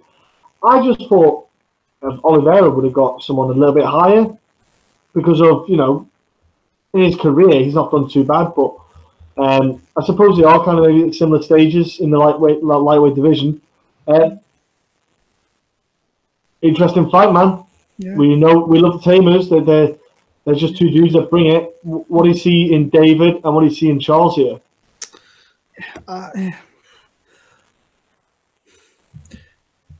It's kind of, I don't know. I still think that David Teymur, you can see that he's got skills that he's trying to mold into a fighter. He's a kickboxer, he's a Muay Thai guy, and he's very slick in the feet and very, very fast with his combinations. I just don't think that's going to work here. If he doesn't catch Oliveira early, now the thing is with Oliveira, sometimes you don't know what guy is going to turn up. The guy maybe takes one strike and he falls down. You're like, oh, you're not too sure about that. And Teymur has the kind of speed and power. Well, maybe not so much the power. He's got the speed to maybe really fluster Charles Oliveira. He puts himself into that mindset, and all it takes is one shot, and he'll dive down. He'll quit easy, and that's kind of me. That's a bit shitty to say because Charles Oliveira is one of the most fun fighters to watch, and has been over the years for a long, long time. But David Teymur, his game plan for this fight is not tangle up with Oliveira, and just don't get caught in any situations. Because if he gets caught up, I 100% think that Charles Oliveira is going to find a submission in this guy. I still think he's very not that experience still in the sport. And I mean, his run of wins is really good. Renata is there to be hit though. That's something that you've seen through every Lando Renata fight. He's there to be hit. He can be picked apart. The faster, speedier guy. His head movements. His head doesn't move. You can jab the head off him. You can hit him, run, move. Drakkar Klose, I thought, was a great win. Stopped him getting his hands on him. Stopped him putting him against the cage and winning the fight through that. And then Nick Lentz was just too slow. He wasn't fast enough to compete with someone like David Teymur. And then he's getting someone like Charles Oliveira, who's, I think he's got the most submission wins in the UFC. But one thing with Charles, which I always think we'll underappreciate with the guys, his striking's not that bad. He's a long striker. And he can keep you at length with his jab, deep kicks, but he uses all that to get in a position where he can with you. And if he can get into a position where he can grapple with you, you're in deep, deep trouble. And I think this is, you look at Jim Miller, I think he only fought him like December. Jim Miller's a black belt, a definite black belt. He's showed in the past that he is. But once Charles Oliveira just gets the inkling, gets the arm in the right position or whatever it may be, you're going to be tapping out. I don't care who you are. David Teymur is nowhere near on the level of some of the guys that he's fought ground-wise, grappling-wise. He's going to be in deep shit if he gets caught in anything here. And I just don't see him picking and prodding for 15 minutes of this fight. I think there's going to be a time when he's going to get caught up and then he's going to get submitted. I really do. I think that if he gets put against the cage, any inkling of him going to the ground, I think Charles is just going to drown him. But the thing is with Charles Oliveira, you don't know, he could take a couple of shots and just not do anything. And that's the thing that kind of scares me with that guy. I'm going to go Charles Oliveira via submission. The lines in this fight have changed. He was, I think initially he was a favourite, then he was a massive underdog. Now he's the favourite again. So the line's flipping. Now David Teymur's an underdog. And it wouldn't surprise me if it kind of moves again the way this fight's going. So it's weird. I'm going to pick Charles Oliveira. I'm going to pick him via sub. I think there's just going to be a time in this fight where he catches him and he submits him. I just think that he's light years ahead of what do. He's probably forgot years worth of stuff that Teymur will never ever learn. Never even get close to learn. I just think that Oliveira, if he turns up in the right mindset, like we've seen him do in the past, I think he should win this fight, and he'll win it via submission. So I'm going to go Charles Oliveira for the win there. Yeah, Teymur's a really exciting guy. Yeah. He is fun to watch, like you say, and he is 100% a fighter. Great to watch. The Nick Lentz fight was a good one to see how, because I was curious about how does he cope with guys who are going to try to take him down. And I think Nick Lentz is probably the best example you can find out there. And he did really well in that Nick Lentz fight. He did really well with keeping the distance, and you could saw it as soon as Nick got Teymur anywhere close to getting his back near the cage. Teymur was just gone. He was just out. He knew his surroundings, knew where he was. So I have confidence in Teymur being able to avoid, because even when Nick Lentz tried to grapple with him, Teymur was quick to disengage, create space, jab, anything. So I at first, like you say, I think at first Teymur can handle it for the first round at least, maybe. Or at least for the first 3 minutes, I think he'll have the speed to get around. Charles Oliveira, the advantage Charles has, he is quite long. So Charles is very smart. He's very smart, like I said. He does use that range. But what he does is he uses those long kicks and jabs because he keeps you on the end of his strikes, because you're still losing that round. It doesn't matter that he's not got you in a sub. You're losing that round if you're on the end of his shots. So it forces you to close in on him to get strikes in, because he's keeping you on the end. And when you close in on him, that's what he wants, because he just wants you close. Because if he can, he'll take you down, or if not, we've seen before, he'll just pull guard. And no thanks. There's one guy, Paul Felder, has handled his guard well. Just handled it. Like, Felder could have easily got submitted in that bout. It was like, I was on sitting there, and I obviously watched Duke Rufus as well. He's like, what are you doing, going this guard? It was insane. And he somehow made out. Teymur's not the full Felder kind of ground and pound level. Like, ground and pound that Paul Felder's got is power. Like, disgusting good power. Teymur hasn't got it. I think Teymur gets caught. I'm going to give Teymur some respect. I think he can get the first round. He's going to be lively, moving around. I'm going to second round still submission for Oliveira. And it sounds cheeky. I'm giving him respect, but I think he's got enough to get out the first round. I think Charles can figure him out in between rounds. His corner especially will say, look, he's doing this, he's doing this. Just figure that out. You'll close him down. You'll get him down. And I think Teymur gets submitted. And you're right, Will. Like Charles is light years away. Like Charles Oliveira is like an alien compared to David Teymur when it comes to jiu-jitsu. So Teymur can obviously he'll do so much, but it's just the chains that Oliveira has. Goes from one submission to the next. It's just a relentless chain of submission attempts, and you're just constantly trying to fight one after another, and you just can't keep up with it. It's beautiful watching Charles Oliveira on the ground. Like I hope every time he fights, he goes to the ground. So I want to see it happen. But I'm going Charles with submission as well, second round. And next up, welterweight fight. Demian Maia. Lyman good. Demian Maia. Is this potentially a retirement fight for him? He's in Brazil, in his home, not his hometown, but he's at home, so to speak, Brazil. He's 41. That title fight has happened. He didn't win the title.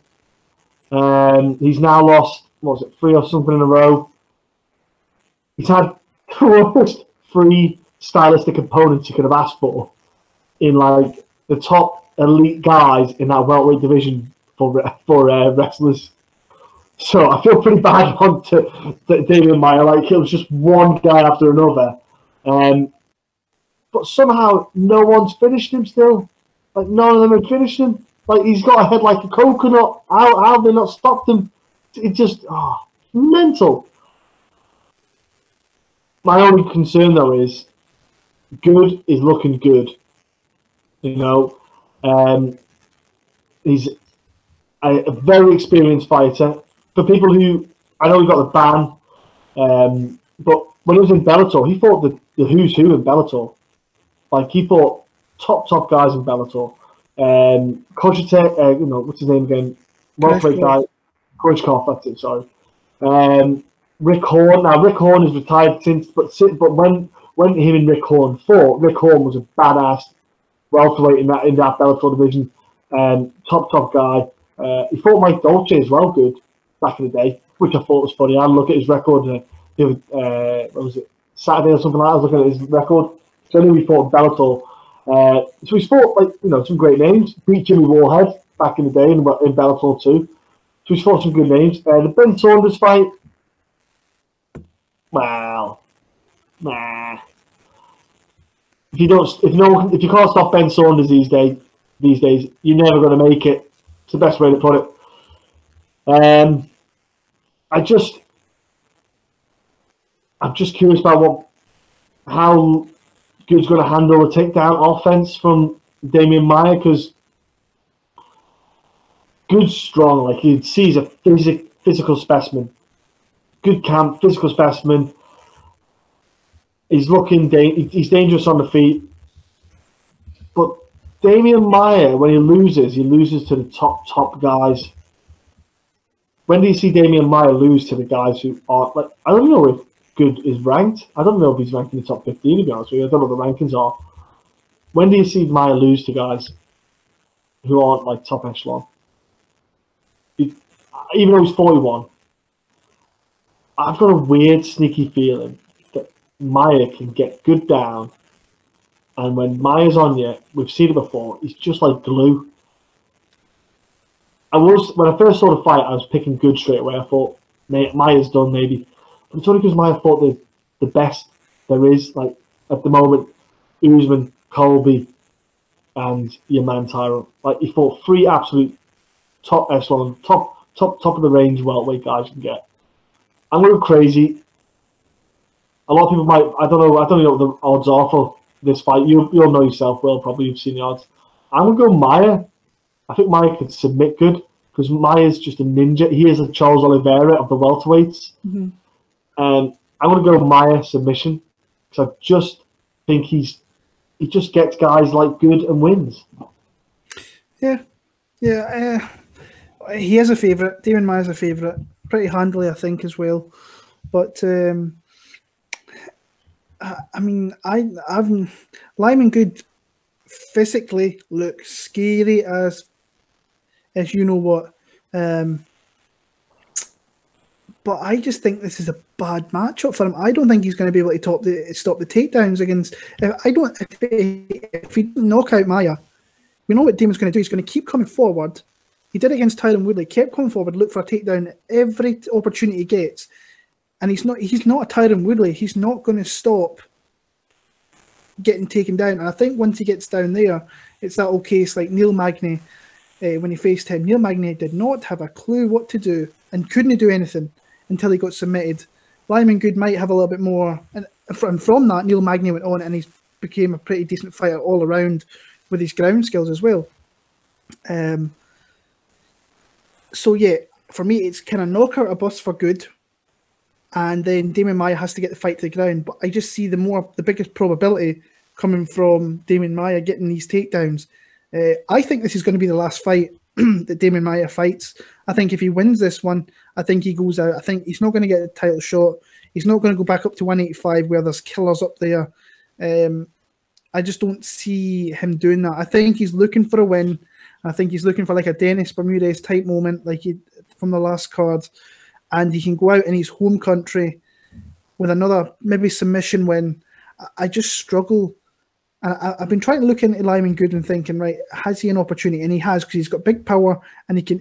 If he was to hit Maia with the right shot, he could potentially follow up with ground and pound. But even that's dangerous against someone like Maia. So I just think Demian Maia's going to find a way to get him to the ground, and then from there, nobody competes with that guy in the ground. Doesn't matter. Gunnar Nelson, I thought, could compete with him. Gunnar Nelson wasn't even in his realm.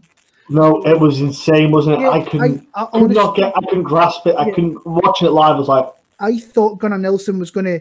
I thought he was going to show he was the best guy in the ground, and he's not even close to what Demian Maia is. Not even close. He's not even. One of the baddest. Yeah. When we watched Gunnar Nelson and he went through all these guys on the ground, you imagine being those guys thinking, if Demian Maia did that to you, what would he do to me? And Gunnar would do it to anybody else, I think, in the division. Yeah. But Demian Maia, he couldn't touch that guy. So different levels. The guy's probably the best jiu-jitsu guy in the game that we've had come into the UFC. And I mean, he doesn't really get that many submissions, but he is facing the top guys in the divisions now. So when he came in, he was getting all these submissions because people didn't really know about him.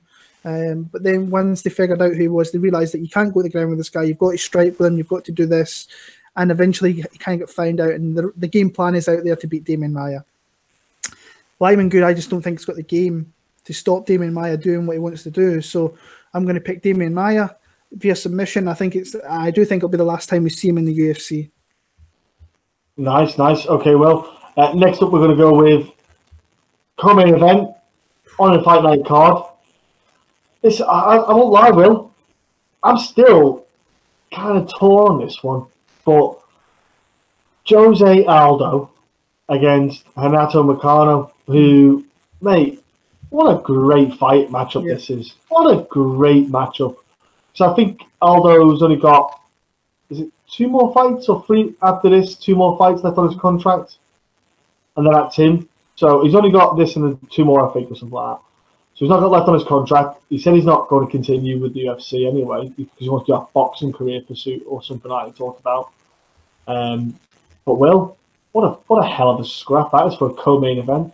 Yeah, it is a really good fight. I think it's smart on Aldo. This was offered up as a main event, I think, somewhere over 5 rounds. I think over 5 rounds, I think Moicano beats him 90 out of 100 times. I think that he beats him. I think he fights smart. Over 3 rounds, I think Aldo realises that he's got more of an opportunity. And I just want to say, like, his win last year and the way he won with that shot is one of my favourite things of 2018 because he got hit with a shot early in that round and you can see with Jose Aldo now when he gets hit with a shot, his like meter, it's kind of like in Mortal Kombat, you get hit with a shot, your meter kind of drains, and you can see that he deteriorates, he wilts a little bit, but you cannot take that guy for granted because he's got such fast hands, he's got such fast speed with his combinations and everything, that all it takes is one shot, and he showed one shot and it shut down Jeremy Stevens where he just didn't want. He could hit Stevens anywhere else. He just didn't want him to hit the body, and he rolled over. He was protecting that mid drift, and Aldo got a massive win. Moicano, I love Moicano. I absolutely love Renato Moicano. I love his whole entire skill set. I think his striking's dangerous, but it's not technical. I think it kind of, I don't want to say it's looping shots, because I don't think it is, but it's a little bit loopy, but not like technical straight jab. He has got a great jab in him, though. He dropped Cub Swanson with a beautiful jab in the last fight, and then after that, Cub Swanson, he got kind of ate up in the ground a little bit and got taken out by submission. But all around a good striker, smart fighter as well. I always go back and watch the Brian Ortega fight, and he lost that fight. He made one mistake, and that happens with Brian Ortega. You can make that one mistake with that guy, and he's going to take you out. But I think those 2 rounds, he was fighting smart, picking his shots right, then going in for takedowns and getting the takedowns. Just this one time he went in for a takedown, he left his neck in there, and against T-City, you're in deep shit.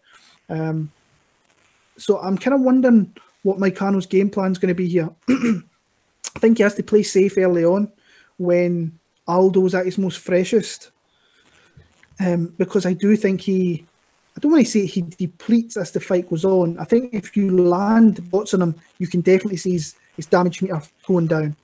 But he's always dangerous. Max Holloway did the perfect thing there. He kind of just fought him, hit him with some shots. But once he got him hurt, like he always does, he just kind of raised the bar, kept on going, and he couldn't really keep up with Max Holloway in that kind of instant. I think it's a trap fight for anybody betting it, and I really want to pick who I was going to pick in this fight. I want to bet this fight, but I don't think I can, because I think Aldo in Brazil is a trap fight.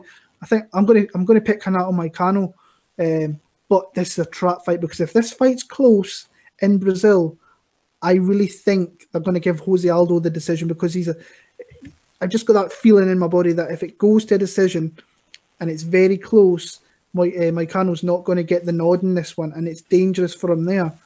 Outside of that, I think if he fights smart, maybe gets a takedown. Now, Aldo's got one of the best takedown defenses in the whole entire game, so that's not going to be easy.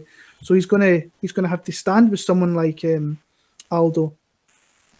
He just has to be careful and don't get caught. If you get caught against Aldo and he starts flurrying you, you're in deep trouble. So I'm kind of banking on Moicano going into the later part of this fight and winning the fight through then. Maybe potentially getting a takedown, hurting him through that, and depleting Aldo a little bit. But if this stays standing for 15 minutes, I think you have to maybe favour Aldo.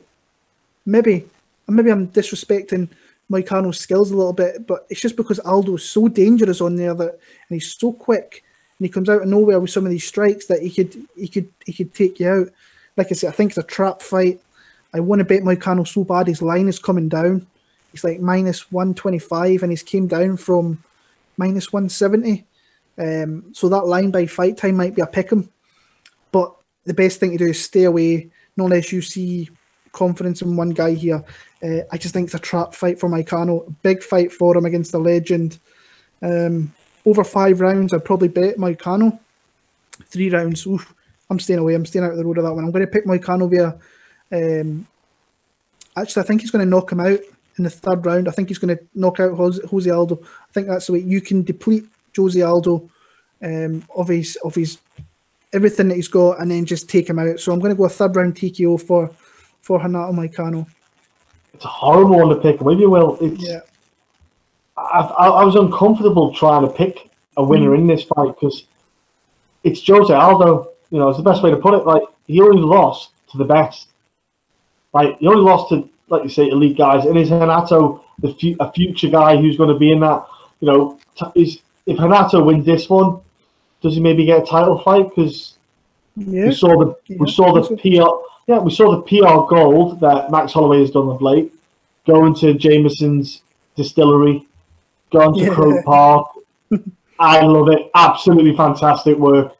Obviously, there's talks about Cerrone and McGregor. So, you know, is Max Holloway taking an opportunity to maybe try and have a fight at 155 against Conor? No belt on the line. Connor's not doing 145 ever again. So, is that a chance? And maybe if Max does that, that's his gateway into the 155 division to say, look, right, let's go. Give me Khabib after. Yeah. I think Max could fight Khabib right now if he wanted to. I don't think Dana could deny it if he wanted to go to 155 and do a title fight. But besides that, let's look at what we've got right now. We've got Jose Aldo, who is, he is questionable on the chin. Obviously, with that, not only getting stopped by Conor, but it was the Max Holloway fight really that was the key factor. Because obviously anyone can get clipped like he did against McGregor. But what happened in the Max Holloway fight, it wasn't one punch. It was just punch after punch after punch and that's wear and tear. So he just got an absolute beating on him twice by Holloway. That's the worst thing you want. It's not to happen once. The best way I can represent it is Junior Santos against Cain Velasquez. After they fought the first time, look at what happened after. Junior Santos got mauled by Cain after that. And it just wasn't the same fighter. You noticed it yourself. Well, yeah. Junior Santos changed the way he fights, the way everything just wasn't the same. You looked at the Jeremy Stevens fight with Jose Aldo. He got rocked early, and everyone saw it, everyone went, whoa. And we know Jeremy hits hard, but Jose was rocked early in that first round. Don't get me wrong, that body shot was pure delight, like you say. But was that due to maybe Jeremy Stevens not taking full advantage and just keeping the pressure on? You've got to understand, Jose Aldo's going to fight back. If he gets hurt, he's going to punch and throw hard back. You just have to do what Holloway did.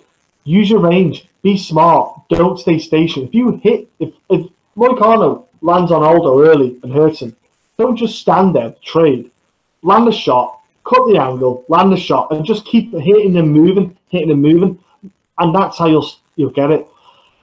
3-round fight, not comfortable. I'm really uncomfortable. 5 rounds, like you say. I think Jose Aldo will be good for the first couple, and then Renato could start having advantage of it.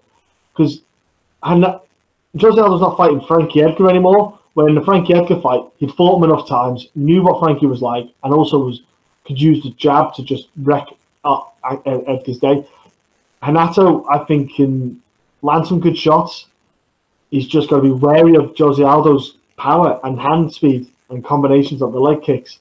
The leg kicks are very, very few and far between these days. Renato's not going to go for the takedown.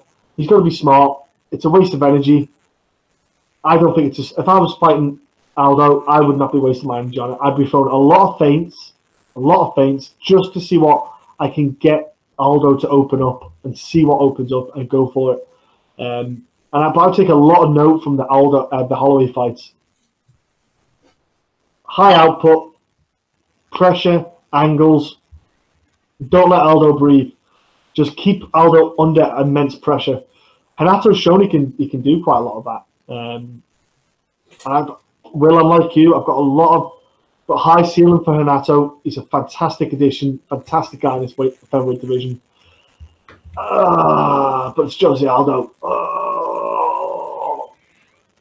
I go split decision Moicano, but I hate to pick either one because it's horrible. It's a horrible fight to pick. Because Aldo could end it in a couple of strikes if or he could just put a clinic on for 3 rounds.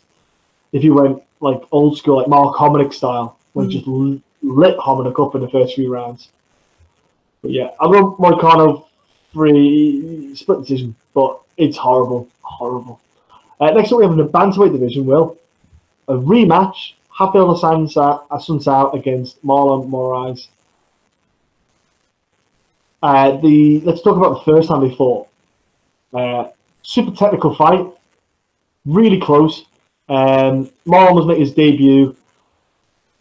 One thing that I thought that stood out in that fight was Marlon Moraes' tempo and movement in the first round never was replicated. Didn't do the same thing in the second or third. Now, that confused me because I wasn't sure who won the first round, but he was having success. And I think if you're having success, don't take it away, just add to it. Now, I'm sure his corner was saying, what are you doing? Why are you changing this up? Stick to what you were doing. So I was a bit confused on that. Assuncao, since then, like he had that weird freaky win over Aljamain Sterling. And what I mean by freaky win, folks, is he was actually going to throw a leg kick, and it was just timing that he was throwing a leg kick as Aljamain was going for a takedown, and then it's just the kind of find the knee hit Aljamain. So it wasn't an intentional kick to the head to knock him out. He was just going for a kick. It was just the fact that Aljamain sadly went into it. So it was a weird one, that. So I know everyone was like, oh, and I was like, oh, these happen. I've had my cheekbone chipped. So I shot him for a takedown on my training partner, and he jumped in with a flying knee. You know, so he was going for a flying knee on me. I got a chip on the cheekbone because I was shooting him for a takedown. So I'm with Aljamain on that. I didn't get knocked out because, you know, solid. But yeah, I thought the Jimmy Rivera one, stronger performance, getting the finish there against Rivera. The Dodson fight was a strange one as well because he got the split decision, but it wasn't a great fight. Dodson just isn't the same guy as well for some reason in there. You know, I think Dodson's got a big chance. He's got the opportunity to be the old self against Peter Yan. If he doesn't, I'm curious about what Dodson does these days. But anyway, that's by the by. I thought it was a bit of a weird one. He got a split decision. But in that Assuncao fight, Assuncao can pop. And we saw him rock Moraes in the first round, and especially in the third. And he lands good counter strikes. Assuncao's got good counters. He's got good movement. I think it's a 5-round fight this time, whereas before it was a 3-round fight. Will the leg kicks, if he lets them land, because obviously we're not going to get the same fight we did last time. Absolutely not. It's going to be a different fight. They both have different tactics for each other. If you look at it, Assuncao didn't really go for many He went for one takedown. It didn't work. He switched it off straight away and pushed Moraes onto the floor as he broke off, which was really great. Moraes went for a takedown with a single leg, and Assuncao did some magician work to get out of it. I need to watch it back because I want to do what he did. I was like, what? He did, like, it was like he was spiraling in midair as he turned. Well, I think Moraes like, what? I'm like, what is that? Yeah, it's impressive when Dominic Cruz is saying like he couldn't believe what he saw. So, I couldn't. But honestly, I'm watching. Obviously, I watched the fight a while back, but you forget like about an escape for that, and you think, what is that? It's fantastic. Anyway, Assuncao, great. He's a absolutely incredible bantamweight. He's done so well in the division. Injuries messed his career up, but by the by, he is testament. Chin. He's got a hell of a chin, right? Great chin, good power, good technique. He's just a solid bantamweight fighter. It gripes me that they don't give a title fight. They haven't still given him a title fight because on paper, you think about it, well, he beat Moraes and he's still got to fight him again. But over a 5-round fight, it's going to be. I think it's going to be completely different. I think Moraes needs to land more leg kicks, because they will have an effect on him in the 3rd round. Assuncao will start to take a toll. Land a few more leg kicks. The only problem is he's opening himself for the counter right hand, which Assuncao landed. And then also in the 3rd round, Assuncao was starting to time the leg kicks, so we went to try and catch one. So it's a tough one. This fight's really hard to call. It's really tight. I would go with Assuncao again. I want to partly go with Moraes, but I'm just wondering how Moraes will do in the 5-round fight. Because I think in the 1st round he looked great, and he tapered off in the 2nd and 3rd against. He did bring it on a little bit more in the 3rd round against Assuncao, but I think Assuncao kind of just felt comfortable in won it maybe. I want to see what kind of pace Assuncao could maybe keep. As long as he keeps Marlon Moraes on the back foot like he did in the first 2 rounds, just keep the pace on it. I want to see how Moraes does in the 4th and 5th round. I want to see it get to there. I want to see what his conditioning's like, how he does, how he performs. Because he got cut up in that fight. His nose was cut. I think it was cut up against the eyebrow as well because of the power that Assuncao had. You know, is he open a bit more in the 4th and 5th round, Moraes, to Assuncao's counter rights? I'm going to go decision win for Assuncao, only because he's done it before. And he just doesn't get the credit he should. Assuncao, he always gets overlooked. Every time he goes in, he's always overlooked. I just find that I can't overlook. I haven't overlooked him for a long time, and I think a lot of people do. I just can't overlook him again. I just think Assuncao will somehow do what he does best and get that decision win. But it's going to be way different than the first. This is another hard fight to pick. I'm a fan of Raphael Assuncao, and it's not because there's fighters out there you're obviously fans of, like exciting fighters, and I'm not saying he's not exciting. He's a workman-like fighter, but he's so good in a lot of aspects of the game. And for opponents, you need to be the elite of the elite to really look good against that guy and beat that guy. And his record shows that if you're on a similar level, or maybe you think you're better than this guy, he will show you that his all-around skill set will win majority of the time. And I mean, he's only lost, I think, his last God knows how many fights. TJ Dillashaw, UFC 200, and that was after he was out for what, 1 or 2 years. He was out for a couple of years with that. And he comes back to fight TJ. What a horrible fight to come back to after 2 years out. Yeah. And he didn't look too bad. Yeah, and he's beaten tough guys. I mean, he's beat Marlon, who was a previous champion. Since that fight, he's looked like an absolute destroyer with his finishes. Jimmy Rivera's a great finish to having a record. Aldo as well. But he's beat Brian Caraway, who's an awkward guy to look good against. Munoz is a tough guy. He's obviously beaten TJ via split. Rob Font's never an easy guy either. So he's beaten really good fighters. He's one of the best guys in the bantamweight division. Will never ever get the credit he's due. But I'm really hoping this is the fight here where you have to give that guy what he deserves, because he's worked for it for years and never. I mean, he's only lost in 8 years, I think, is to TJ Dillashaw. His other loss was when he got knocked out against Derek Coke a long time ago. That seems, I cannot believe how long ago that was, by the way. And that wasn't a bantamweight either. Yeah, and I think his one before that was against Faber, and Faber's always a tough guy. That was when he was coming up, and they were already up. Yeah. They were like way above him, so to speak. Yeah, a workman-like fighter who is just very good in every aspect. And I mean, that fight, I've had as many people say Moraes won that fight, and the one thing with that fight, to me, is the scorecard. There was a 30-27 scorecard. I'm like, I don't know how you could give Assuncao all 3 rounds in that.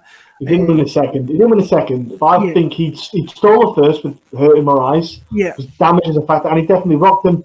The third round. That round he hit him with a shot. Before he rocked him big time. Yeah. And you could see at the end of that fight, Moraes could tell the fight was close, and you know what you're like against Assuncao. So this fight here, he has to come out and he has to know that he has to land something effective that is going to win him rounds, because if these rounds are close, I think there was only like 1 or 2 strikes between them the entire fight. There was no takedowns. Moraes initiated the takedowns, and like I say, Assuncao was showing some ninja shit with what he was pulling out in them ones there. So he has to come out here and definitively do something to Assuncao to take those rounds away. And that's hard to do against a guy like Assuncao, because he knows that these guys have to land power strikes, they have to hurt him to take those rounds. So he fights with his capabilities, and he will land strikes as well. Like you said, he hit him in the first, he hit him in the third. Moraes knew that those rounds were close. And ultimately, I thought he won that fight. I picked Assuncao in the first fight. I was confident when the fight had finished, but I could see where people thought Moraes might have won. But I thought, for me, it was pretty clear. Well, it's hard to say pretty clear. I definitely thought it was 29-28 either way, but I had it for Assuncao. Over 5 rounds, it's interesting here because Assuncao has never been 5 rounds off the top of my head. Maybe not for a long time, maybe going back in the day. In fact, I don't think he has. Looking at his record now, never been after 15 minutes, but he has fought a lot of fights 15 minutes, so I'm not questioning his cardio. Moraes has the edge over him there because he's had a couple of fights, went 25 minutes, which is always nice to have in your back pocket, knowing you've did that before. With Assuncao, maybe I don't think he's that type of fighter that'll really rely on that too much. I think about that too much. But it's still something that Moraes can take a little bit of confidence from. Dangerous. That's what I think. If Assuncao doesn't get hit with something devastating, I think he wins these close rounds and he wins the fight. I'm just interested to see the rounds 4 and 5. If the first 15 minutes is close, like I think it's going to be, the last 10 minutes is going to be super interesting to me. And I can see cases for Marlon Moraes winning this fight. I really do. But I'm going to pick Raphael Assuncao. I think he's going to do everything right to just win these close rounds. He's a master. That's a skill, I think, to win close rounds and do the right things in the right times in those rounds. That's a skill. If I was a fighter, I'd love to have that. It was a close round. You hit the one strike or you hit the one takedown that wins you the round. It's a huge advantage to have in your back pocket if you can pull that out. I've been kind of going back and forth on this, but I went with Assuncao the first fight. I thought he won. Give that extra 10 minutes here. Moraes has to find something that's going to take Assuncao. I think if it goes to the cards, I think Assuncao is going to have just a little bit of an advantage. But Moraes has looked great in his last few fights. Cannot take that away from him. I'm going to go Rafa to win this fight via. It might be 48-47. It might be a split decision. I don't know. But I like Assuncao to get another win over Marlon Moraes. And finally, I think get his shot, TJ Dillashaw again, and get a title shot because it's deserving of one. So, yeah, I'm going to go Raphael Assuncao via decision. Well, I think you get the trilogy. Yeah. Finally answer it. And I think it makes perfect sense. It's a good one to sell. And obviously, if Henry Cejudo wants to swallow it and continue, you don't have to defend the belt. So forget about the bantamweight. Just kind of support that division if you want it to continue and defend the belt to keep interest in. Yeah. My problem is Henry Cejudo's not going to bring interest to that division.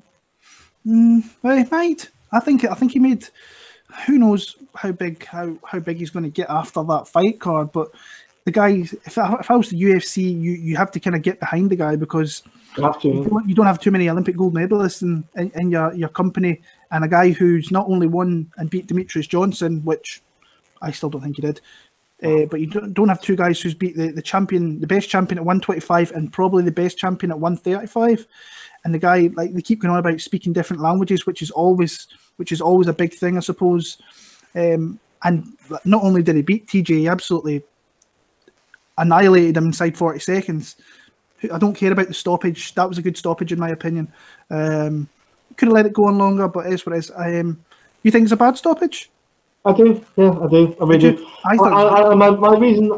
My reason for it being a bad stoppage is in a fight, because obviously only because I've been in fights before, and I've been in that kind of situation where I've been getting striked upon. Referee tells you improve your position. There was no point at which he wasn't improving his position, and he obviously was constantly trying to get the grappling exchange going, just trying to close the gap, get his hands around him and hold him and do something. So at no point was he ever stopping. I know he got put back down again, but let's be fair, you've just been rocked. Your balance is going to be off anyway. So even if he didn't clip him with anything big, he could just clip him with something that would normally not just brush off. He's going to go and maybe fall over. His balance isn't there. But he wasn't. Did I ever see him really flop? Did I ever really see him go out? Did I ever see him stop moving?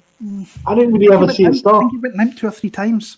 I think when you look at, now this is people breaking it down and looking at pictures and stuff, and I've seen a few pictures. A few times when he just looked like he went limp, but he was always fighting. He was going for the single leg. He was, and I can see why. But like I say, Kevin McDonald, the ref in that fight, didn't really say anything, and you never really heard him say anything, which was a little bit off-putting. I thought it was a good stoppage, but like you've got more experience than I have. Like if you're the fighter in that case, you want the fight to go on, obviously, and you want to actually fight through the adversity and stuff. So that as well, but also it's a championship fight. I think for a championship fight, that reminded me similar to Uriah Faber and Hannibal Rao, where I was like, I know Faber wasn't doing much, but he did have hold of a low single. Yeah. And I would have liked that gone a little bit longer to see if he was going to do anything with it, but he wasn't given an opportunity to defend. So again, with that, I think, yeah, fair enough. And like, because they're like, oh, he's throwing those strikes, but Cejudo was just throwing his quick little punches in bunches. but they weren't power punches. They're just to make the referee go, oh my gosh, he's throwing like loads. Yeah. And if you look at it, he didn't actually land as many as it looked because TJ was constantly moving to try and grapple with him. So not a lot of them were landing clean again. So that's just another factor as well. The referee should communicate, show me something, improve your position, and that is what they say. Show me something, improve your position. He just constantly, and he did exactly what the referees tell you in your rules meeting before the fights. All the fights together, the referees are there. This is the rules, and they get told they know anyway because they've done it. But that's the rule settings, and they know they have to do that. The referee's point of view should have been: show me something, keep moving, improve your position.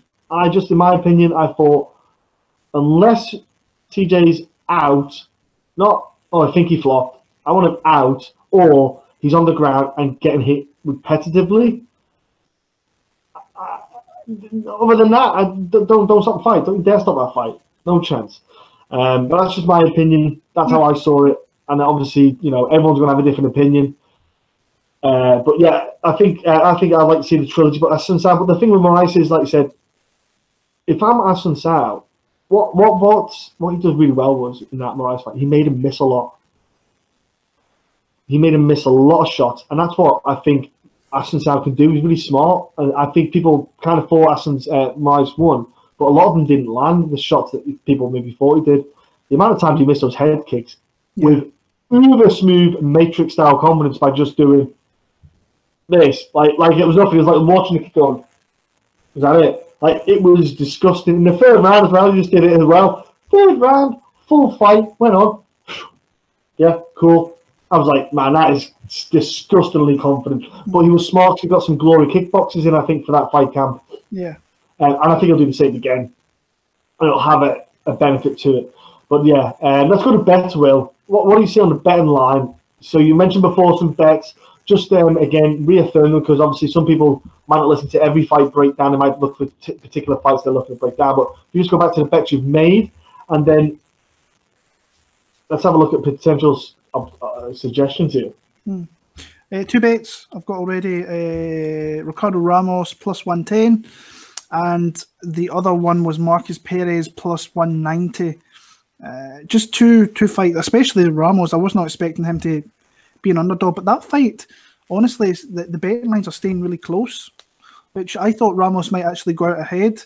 I think it's minus 110 a piece now, so people are obviously betting Sead Nurmagomedov, so that's interesting.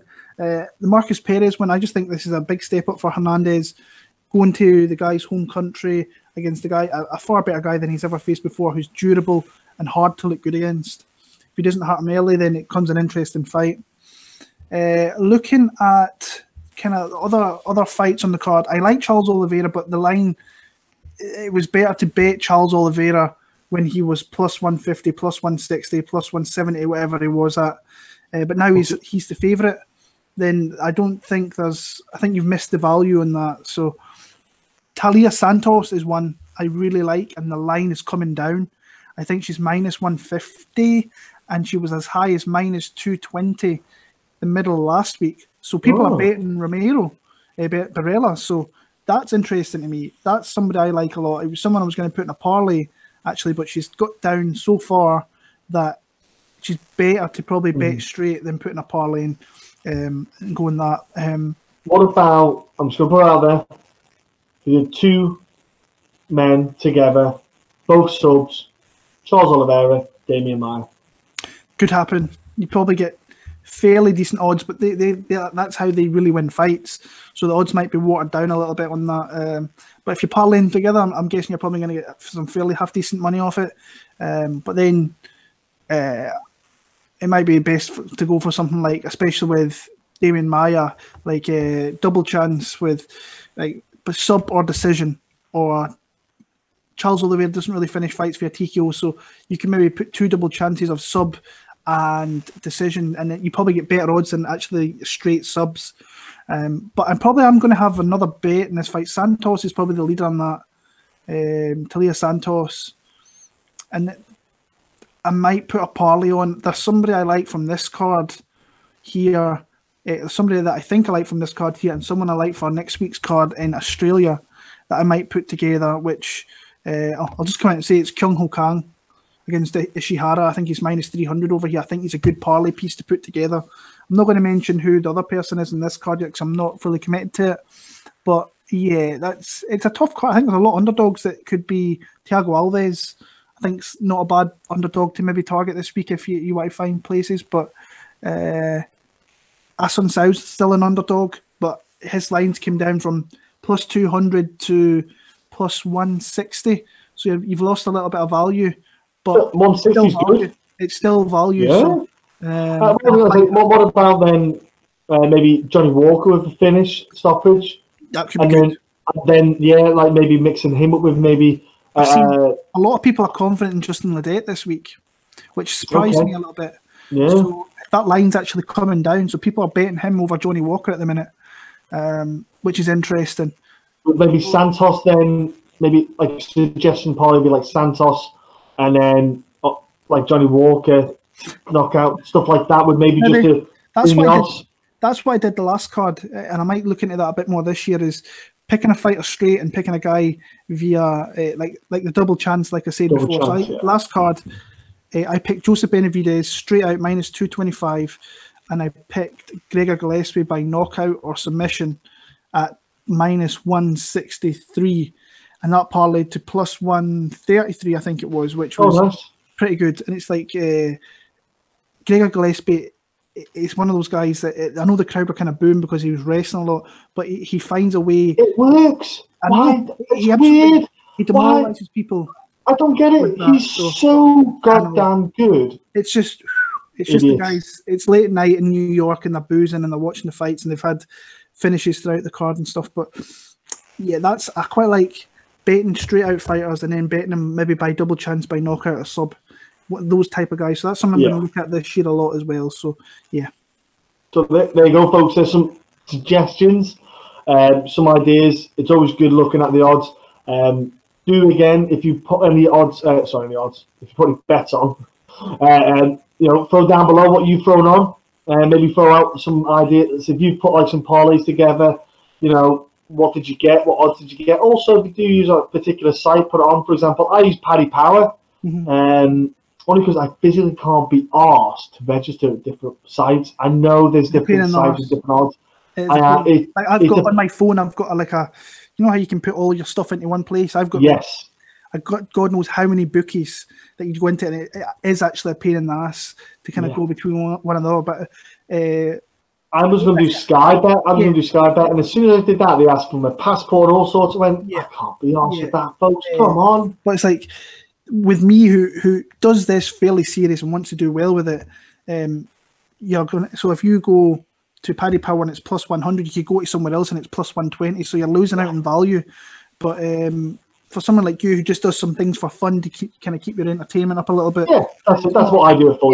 Yeah. So but it is a pain in the arse having to go between different books and bookies and stuff like that as well. So if you do get anything, folks, just say where you get it from would be a thing. Feel free to put down the comments on if you think any suggestions would be a good idea. And like Will said, they do a crossover with some cards, so it's good to do that. It's a good if you can find the odds, you can do the bet, put it, do straight bets like that with two potential fighters. It's a good one to do. So put your comments down below. Join in the conversation. We're always there to talk on YouTube. Thank you so much for listening. We'll be back next week, because we've not got a break yet for a while now. So, ladies and gentlemen, thanks for your time, and it was a pleasure having you all.